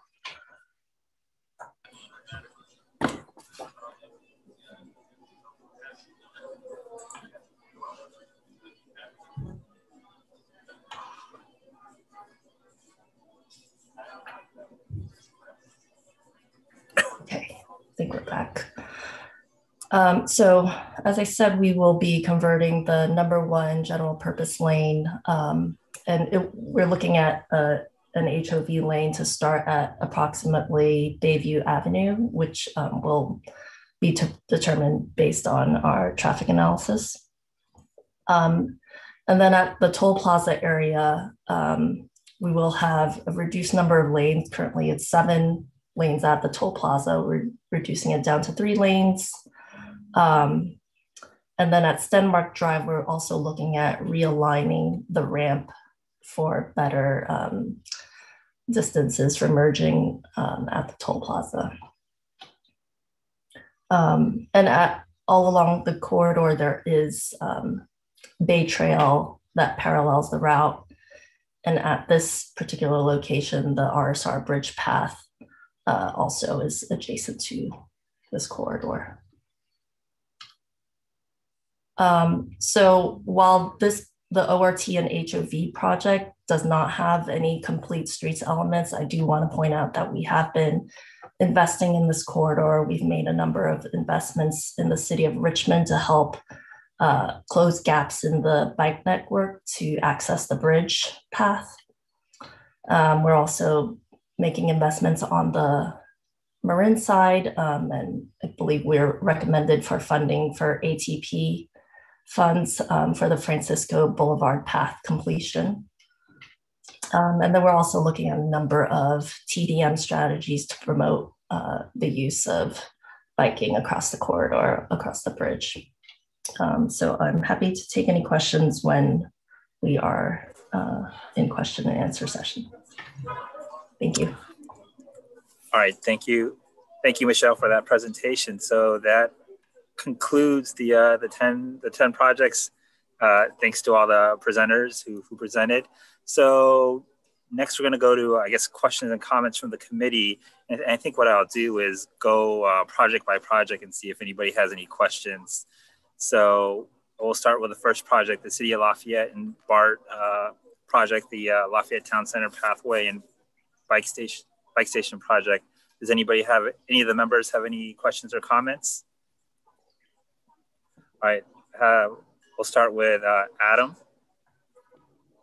I just had one question. It wasn't clear for me from the plans if the bike storage lockers that exist there would remain as part of the project. It'd be great to see those stick around or at least be relocated somewhere on that side of the station. I find those to be helpful to use in addition to the bike storage lockers. Yeah, good question. The existing e-lock bike link lockers will remain where they are. All right, it had is it Margie? I think had her hand up. Yes, thank you. I have a question about the wheelchair ramp that goes from the street level up to the station. Will there be any modifications on that? Because unless you have a power assist, it's very difficult to navigate that. So do you mean the switchback ramp that goes currently between the 2 stairways? Right. I've even been there where I've had a police car follow me to offer to help push me up the ramp, which tells you it happens fairly often that people can't navigate that. So, you know, the plans don't include any modifications to the existing ramp. I was unaware that there were issues with it. I can certainly talk to our accessibility folks and see what can be done there. I think, I mean, it's definitely not part of this project. I think it would be difficult and expensive to fix that. But I'll see what people have heard about it. Thank you. I'd be happy to talk to you offline also if you want more. Thanks, Marty. All right. Any other questions for Heath or this project? Okay, I don't see any. Oh, okay. I see Ozzy.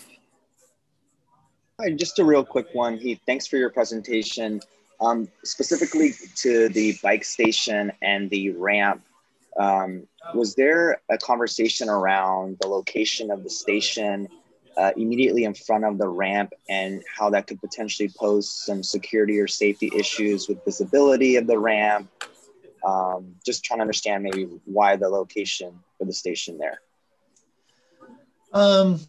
So, I mean, the location there, there aren't really any other spots for a structure of that size. We also found the bike stations, we try to locate them as close as possible to the fare gates. Cyclists are pretty sensitive to distance. And if we want it to be used, it needs to be, at the bottom of the stairs or, ideally right next to the fare gates if we can get there. This was reviewed by our security folks at BARD and our architects, and nobody really raised any concerns about, visibility or security. So yeah, it didn't. Okay, just a question. I just go back to the slide you showed of the proposed location and just thinking about the height of the station, and essentially is going to block view to that ramp, at least the beginning part of it. So just a comment, but just overall great work to increase the ped and bike access to that station. I remember the first time I walked up there thinking, this cannot be how peds access the Lafayette BART station. And indeed it is. And so any updates and improvements to that area is much appreciated. Thanks. Yeah, thank you. I might just ask, just so I can understand, your questions about the view there. Are you concerned that somebody,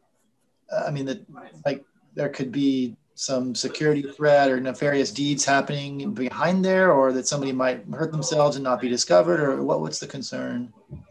I think both of those, just thinking about, eyes on the street, whether that's for safety or the ADA issues that another member brought up. Just making sure there's eyes on any access paths. Yeah, I think it's a good point. It's worth considering. I mean, the one thing, just thinking that I might respond off the top of my head is that the area behind the bike station, while the view of it will be, I guess, obstructed from the parking lot, or from the sidewalk, it'll still be visible. I should have front on view from either side, from the stairways and from above. So that's about all I can offer today. Thanks. Hi. Hi. All right, Kirsten, yeah, go ahead. Thanks. I just have a quick question about, and not to get off on a tangent, but how is it that certain BART stations get bike stations in the first place? Is that a BART decision, or did the city put up the funds to get the BART station, the bike station? That's a BART decision. So we keep close track of the demand and supply of secure bike parking at all the stations, and we have, so we're constantly readjusting our plans for what we'll provide where, and actually moving some things around. But BART has a capital plan for bike parking, and so it's planned ahead of time where we'll do bike stations based upon the demand there. And some places like West Oakland is one of the stations that we're planning on putting a bike station in as well. It's not as far as long as Lafayette station, but right now we have a lot of lockers there. But we see continued growth there with the transitory development project that's coming in. And so at some point, as part of the TOD, they'll put in a big bike station, and we'll have a bunch of lockers so that we can move around to some other stations. Okay.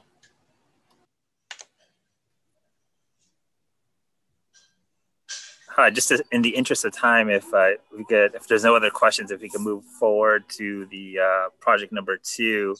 It's the BART project in Pittsburgh Bay Point Station. And if anyone has any questions, please raise your hand.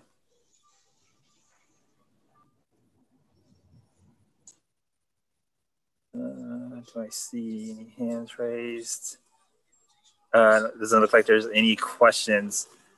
All right, if none, we'll move on to project number 3, City of Concord, East Downtown Concord PDA access and safe routes to transit improvement projects.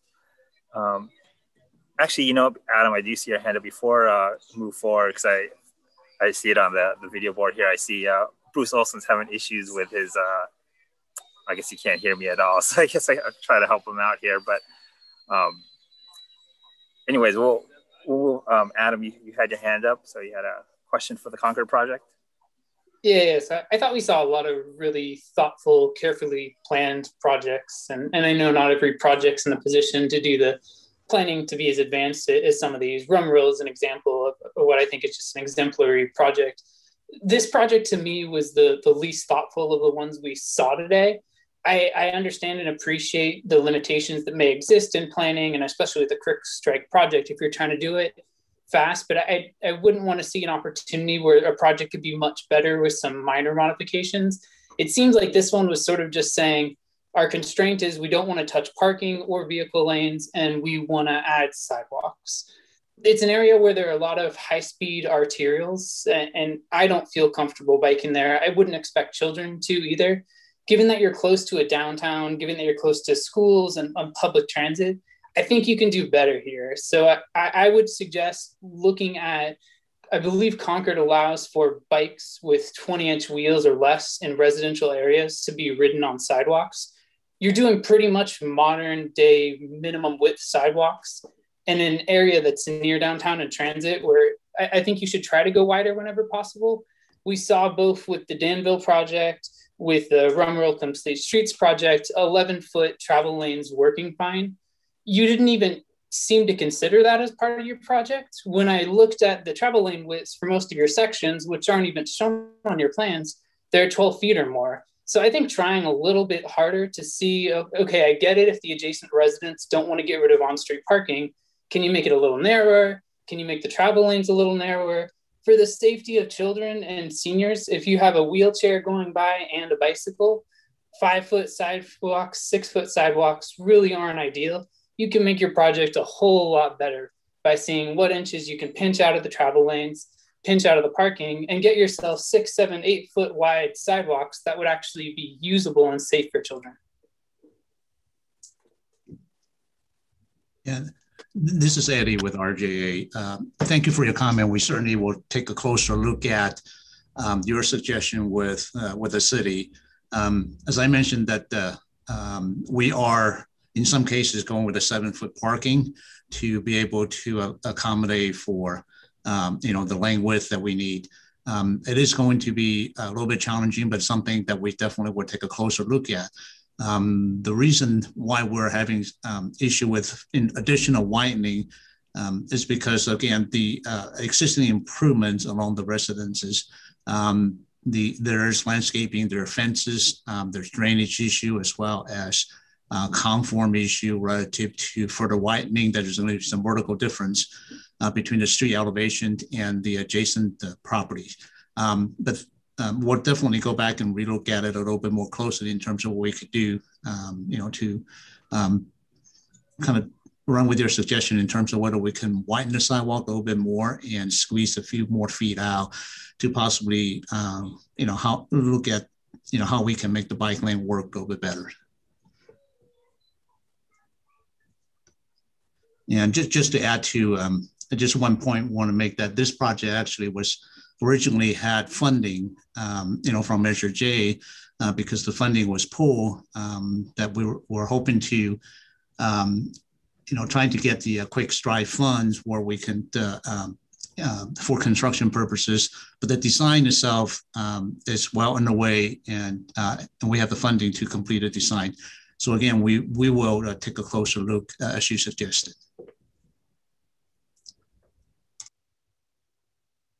All right. Thanks for that response, Eddie. Does anybody else have any questions or comments on the this Concord project? Oli? Yeah, this is Ole Olson. About the Concord project, I would say if you cannot fit in a bike lane and a somewhat narrow traffic lane, then do not build the curb and gutter and the sidewalk. This is not a suggestion, this is a mandate. Because if you build the curb and gutter and the sidewalk, we will never, ever get a bicycle lane there. So if you cannot move the curb and gutter farther away from the center line of the road, then boom, you're dead in the water. 5 years from now, we are not going to rip out this new sidewalk to include a bike lane, but this is a very important bike lane kind of area. So stop designing, stop building, start rethinking, please. All right, thank you, Oli. Any other questions on this project? All right, I don't see any other hands raised, so we'll move on to project number 4, the City of Richmond, San Pablo Avenue Complete Streets Phase 2 project. Any questions on this one? All right, I see Corey. Hi, so I don't have any questions, but I do have a comment. And actually my comment goes for the San Pablo project and the 13th Street project, as well as the Rumroll project from Richmond and San Pablo. I worked on these projects when I was part of Contra Costa Health Services, and I do just want to emphasize the amount of community input that went into this. It was, really impressive. There were, outreach efforts that were led by the cities and local government commission, but also wanted to give a shout out to the first 5 groups who are really instrumental in gathering the community input. A group of 30 or 40 local parents of young children, and they really helped us, hit the concrete and bring in their friends and really pack the community input meetings for all 3 of those projects. So I just want to say that they were really well done community outreach projects. Thanks for that, Corey. Thank you. All right, thanks, Corey. All right, is there any other, given that I think there's some, here's some connection between, projects 4, 5, and 6, the 2 City of Richmond projects and the San Pablo projects. Does anybody else have any questions or comments on those three projects? All right, Oli? Yeah, this is Ole again. I want to be assured that the bulb outs will have some kind of a ability for the bicyclist to get past. We don't want to have safety for the pedestrian and no safety for the bicyclist. I have no problem with a curb cut so the bicyclist can ride over the curb cut, but on the side street and on the main street both, we need safety for everybody, not just the cars, not just the pedestrians, not just the bicyclists, but everybody, please. Your point is well taken. Thank you. And for the City of San Pablo project, I can just say that along Rumroll Boulevard, there's a striped bicycle lane outside of the bulb outs. So there's both. And the City of Richmond hired the same designer to continue the design from Rumroll onto 13th Street. And the San Pablo Phase 2 project does not have any bulb outs that would go into the bike lane. All right, thank you. Is there any other questions, comments? I see Lamar has his hand up. Yeah, Lamar. Yeah, I was just going to say, adding on to the issue regarding safety for bicyclists. I remember, I believe it was actually for the 5th one, for the 13th Street one, it was mentioned of adding plant barriers to protect bicyclists. Just adding on to that, is there any way there can be potential dual functionality for adding the plants as, the safety and also for potential water runoff as a form of sewer management? Yes, bioretention is one of the elements of the landscaping. Got it. I just saw the pictures and like it didn't seem like it, but I don't know if those are reflective of the plants that actually be put on 13th Street.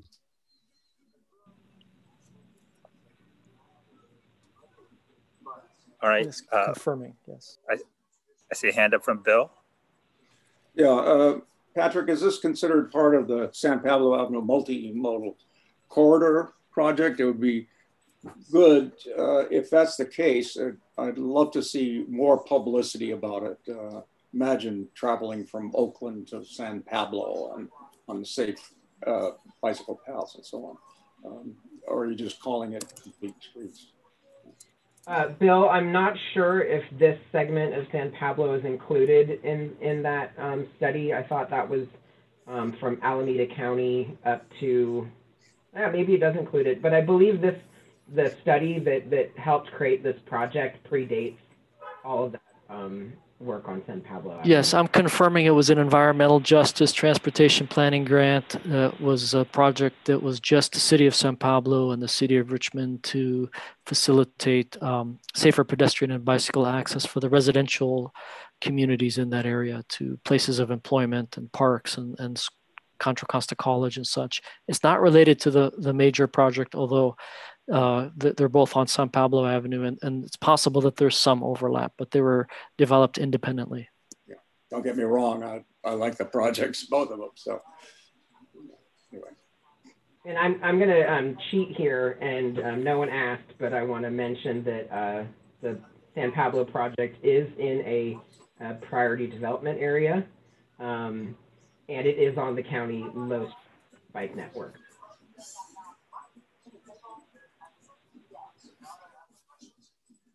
All right, let me see if there's any other hands here. Sorry, I gotta go through two screens here. All right, I don't see any other hands for these three projects. So thank you for the responses. We'll move on to project number 7, the City of Danville, Diablo Road Trail, and Circulation Improvements Project. Does anybody have any questions for Andy?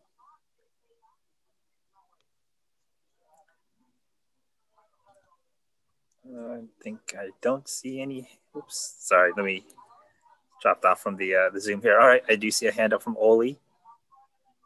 This is not a complaint. This is a compliment. This project has been a long time coming. Give them hell, Andy. Keep going. We need this. All right. Thank you, Oli. Appreciate that. Thanks, Oli. All right. Do I see any other hands for the Danville project? Okay. Don't see any more hands. So we'll move on to project 8, City of Pleasant Hill, Contra Costa Boulevard Improvement Project. Anybody have any questions for Mario? Okay. I see Margie has a hand up. Margie? Yes, I'm curious, how will that project that's going up Taylor connect Contra Costa Boulevard a little bit further up into that area where the police department, the Pleasant Hill Community Center, the YMCA are? Because there's a very awkward path of travel from in that block. Will that project that you've proposed include that? Thanks for the question. Very good question. This project does not. The city does have some additional design work that's actually going on currently to fund that closed gap as you head towards the police department, but this project is not encompass that scope of work. Okay, thank you. Sure. All right, and I do see a hand from Bill, and then I'll go Oli after. So Bill, please. Yeah, Mr. Moreno, you certainly gave me the impression that that's a very busy and dangerous street, and the intersections are equally dangerous or more. Did you consider doing protected bikeways, class 4 bikeways down that street? Currently, it's in the conceptual design. We haven't designed the project itself. I think we'll consider a number of different options. And if that's viable, I think, and feasible, I think we should. But what we're trying to do is be consistent along the corridor. We've done some good improvements to the north and south, and this will close the gap. I don't know if that proposal to separate would benefit just that one segment, but we could definitely look into it. Okay. Save a lot of bicycle lives if you do it. All right. Thank you, Bill. Oldie had his hand up as well. Yes, please. Thank you. I ride Contra Costa Boulevard regularly in both directions. And over the past years, the city of Pleasant Hill has been very good about adding bike lanes in both directions. Thank you for that. I would like to be assured in one sentence or maybe even one word that we're going to get bicycle facilities all the way up to the limit line and all the way away from the limit lines of all directions in the Taylor Boulevard, what you've been calling the Willow Pass Road intersection, but I think they've named that one block section Sun Valley Boulevard, but that's neither here nor there. Just assure me we're not going to get sharrows in right turn slip lanes, but we're actually going to get green painted bike lanes in there, please. And we're talking about Contra Costa Boulevard, is that correct? Correct. Yes. Thank you. All right. Any other questions for Pleasant Hill staff here for Mario? All right. I don't see any other questions here. Actually, my apologies. I actually have to step away for a couple of minutes. If Vice Chair Pinkham, if you could take over for a minute or two. Vice Chair Pinkham? If you could take over, I have to step away for a couple of minutes here. You're muted, Bill. Brief, the classic Zoom mistake. Yeah, Bill, if you could take over for a couple of minutes here, yes, I'll gotta step out, so thanks. Yes. And we're now at, excuse me, the city of Pinole, the new signal at Appian Way in Marlesta. Questions? Going once. There's one. Oli. Yeah, it's me again. Ole Olson, Mr. Bicycle. So this signal, I want assurance on this project, just like on the previous project, that we're going to get bike lanes all the way to the limit line, all the way away from the intersection, and that if you have bulb outs, there is some way for the bicyclist to negotiate the bulb outs without having to dart into the traffic lane. This can be either a separate bike lane right next to the bulb out or a curb cut so the bicyclist can go onto the bulb out. Yeah, that's correct. The travel lanes are narrowed to facilitate a bike lane along the bulb out's frontage. Perfect. Thank you.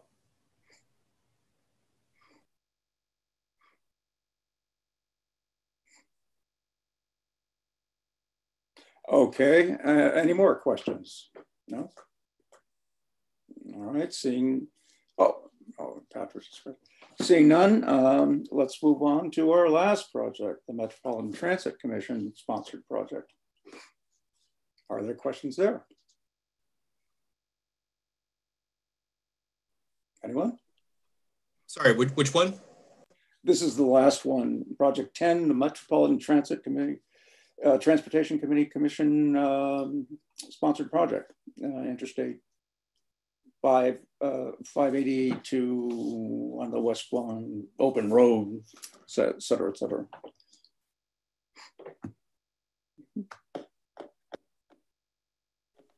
Anyone? Robert, we're on the last last one and asked the question, and so far no response. All right, thanks. Yeah, I was still listening, so. Oh, thank no. you. Nothing. And thanks for handling chair duties for a second here. I do see Corey with a hand up. Yeah, Corey has one. Yeah, I don't know if we're supposed to like advocate for certain things or whatever, but just as someone whose job it is to encourage transit, you know, especially coming from Marin, without there being like transit priority on the bridge to connect to like the Del Norte BART station, this project can really help a lot with, you know, prioritizing transit, doubling the amount of trips that are able to be taken by the 40 and 40X. I believe those are the lines. And just, I don't know, open road tolling, it gets so backed up. It's something that West County, you know, can really use, so. All right, thank you for that comment, Corey. Any other hands or any other questions? I don't see any hands up. All right, so I think we're finished with the question and comment portion of this item here. Question for staff, Colin, does CBPAC need to act on any of these projects, or is it just review and comment? Review and comment. All right, I think we're done with that. So for all the presenters here today, thanks for your presentations, and hope the feedback's helpful for you. All right, so we'll move on here to the next item, which is other business. Is there any other business or information that committee members or the staff would like to share? All right, I see it. I'll go first with Bill and then Oli. Yeah, for those of you who don't know, and many of you might, Bike to Work Day, of course, this year again will be Bike to Anywhere Day, and it's on May 21st.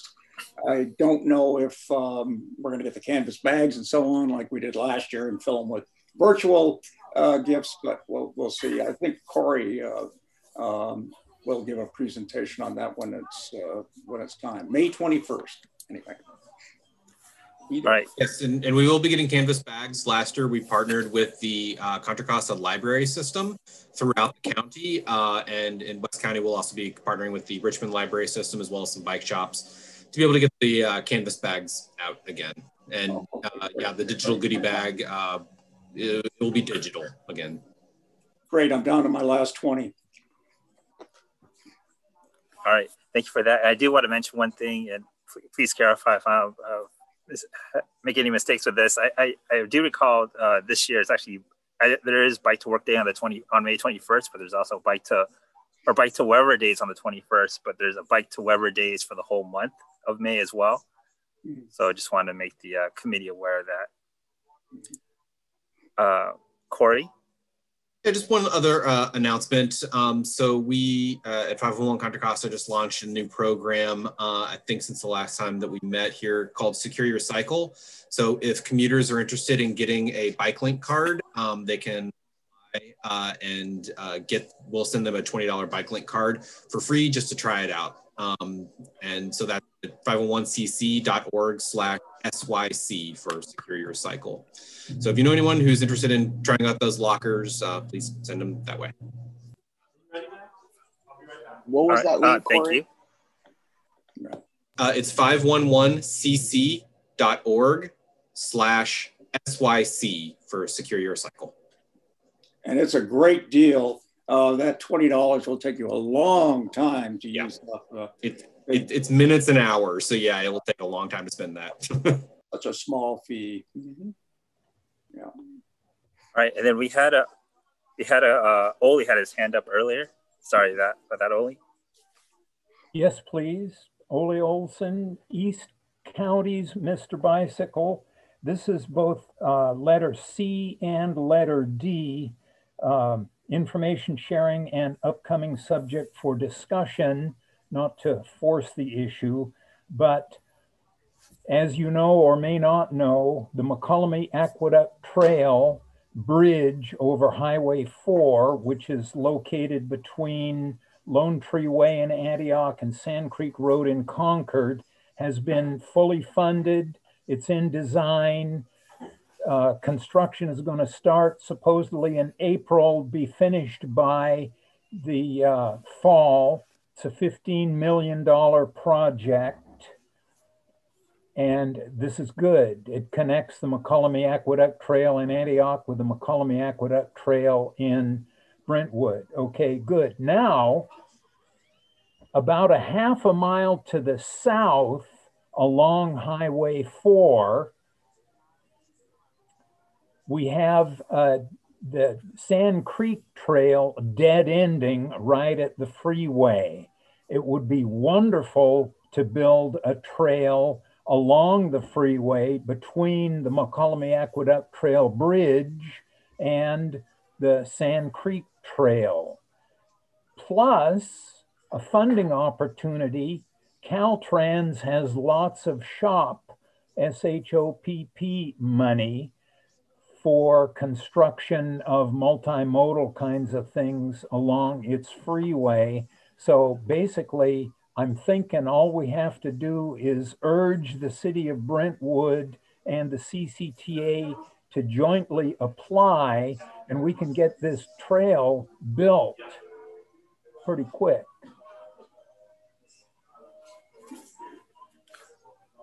All right. Thank you for that comment, Oli. All right. Any other business or information for the committee members to share? All right. See Corey's hand up. One more thing I just remembered. I would be remiss if I didn't mention that we still do have e-bike rebates available from 511 Augusta. So if you know someone who's interested in purchasing a rebate, that is at 511cc.org/rebate. We're offering $150 for the purchase of an e-bike, or $300 for those that qualify for low income. So yeah, free money for people who want to purchase e-bikes. All right, thanks, Corey. I'll be putting in my application the next couple of days here. So I just bought an e-bike over the weekend. So, all right, I see Kristen has a question. I just wanted to do some information sharing that 511 Contra Costa, we do a lot of programs to promote transit and ride sharing and bicycling. And this winter we decided to do, as far as I know, the first walking promotion to encourage walking for local trips. And so we started the Winter Walk Challenge, which is a kind of a companion new program to our successful summer bike program. And I'm just happy to report that it's been extremely popular, extremely successful. We have nearly 650 people enrolled for 12 weeks, getting outreach emails from our team every single week.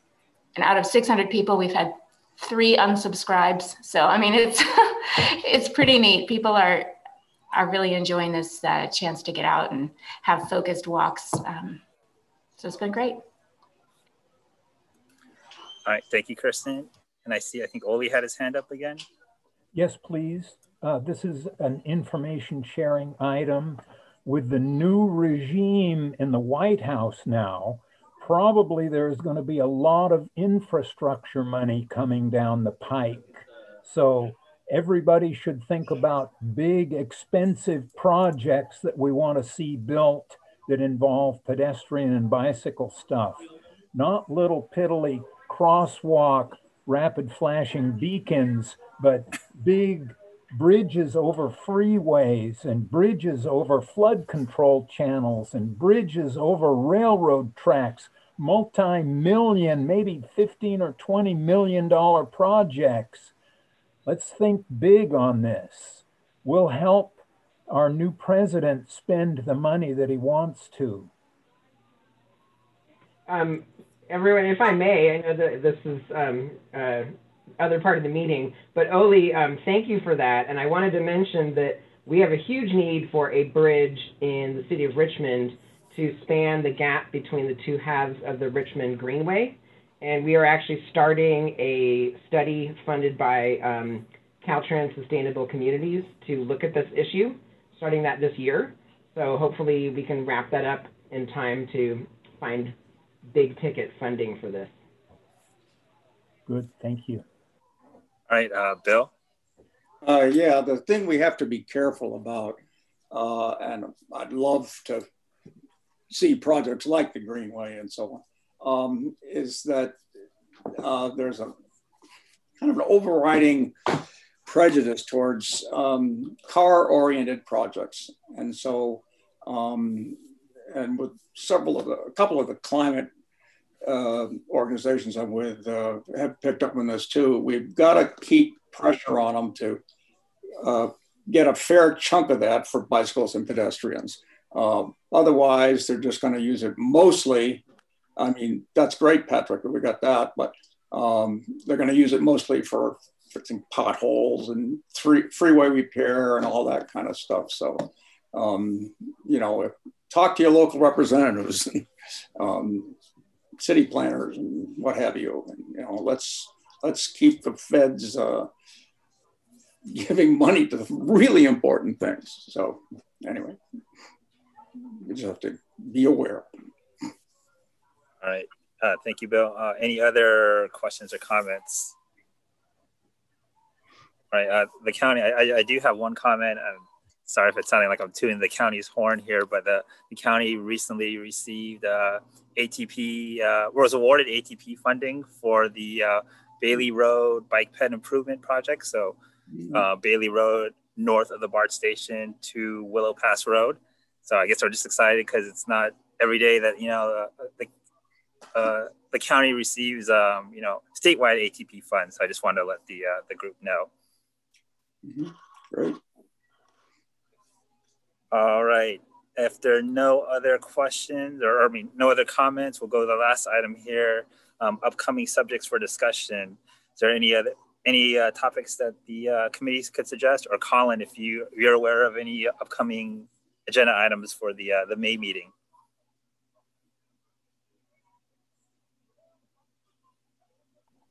Right, there will be some complete streets checklists for review in the next meeting. Hopefully it won't be this many. I appreciate everyone's patience with this packed agenda. It was because 9 of the projects were quick strike, and in order to meet MTC's deadlines, this was the only CBPAC agenda date that would have worked. So much appreciated.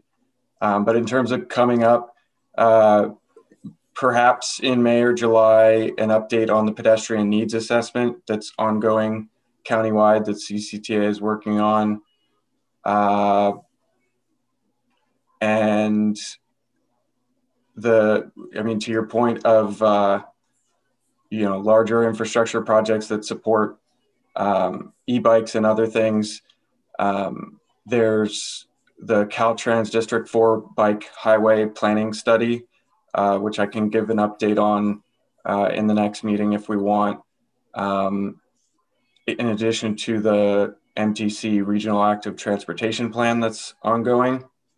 And MTC's legislative affairs person mentioned that an infrastructure bill is expected to pass before summer in terms of timing. Okay, thank you, Colin, for that update. If anybody else have any final questions or comments? I see Bill, you have your hand up. Yeah, for subject for discussion. Richmond, as you probably know, is going to have an e-bike share program. God knows when. It's been put off, and the company that was going to do it got bought out by another one. And anyway, I won't go through details.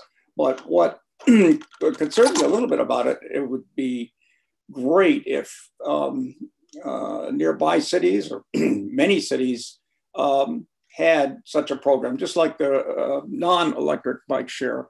And it might be an interesting subject to explore. It doesn't have to be right away, but see whether any other cities are dealing with this or thinking about that kind of a program. But connections would be really great. So, or at least promotion of it. Yeah, I don't know. Corey? I could just briefly touch on that. Yeah, and that's something that MTC is also interested in. So they might be interested in coming to talk about that. And then also, not to promote our programs too much, but we're also going to be offering free unlocks for the Richmond Bike Share. So you'll be able to use a promo code and try it out for free when that does launch in the spring. I appreciate those promotions, Corey. Keep them coming. Just a question and maybe a comment for us new members. How long do these meetings typically last? I'm just trying to plan out my schedule, and you know, I understand maybe today was an exception, but it'd be great so I understand, you know, we can plan for lunch and plan for afternoon meetings in there as well. So for us rookies, it'd be helpful to get that information. Thank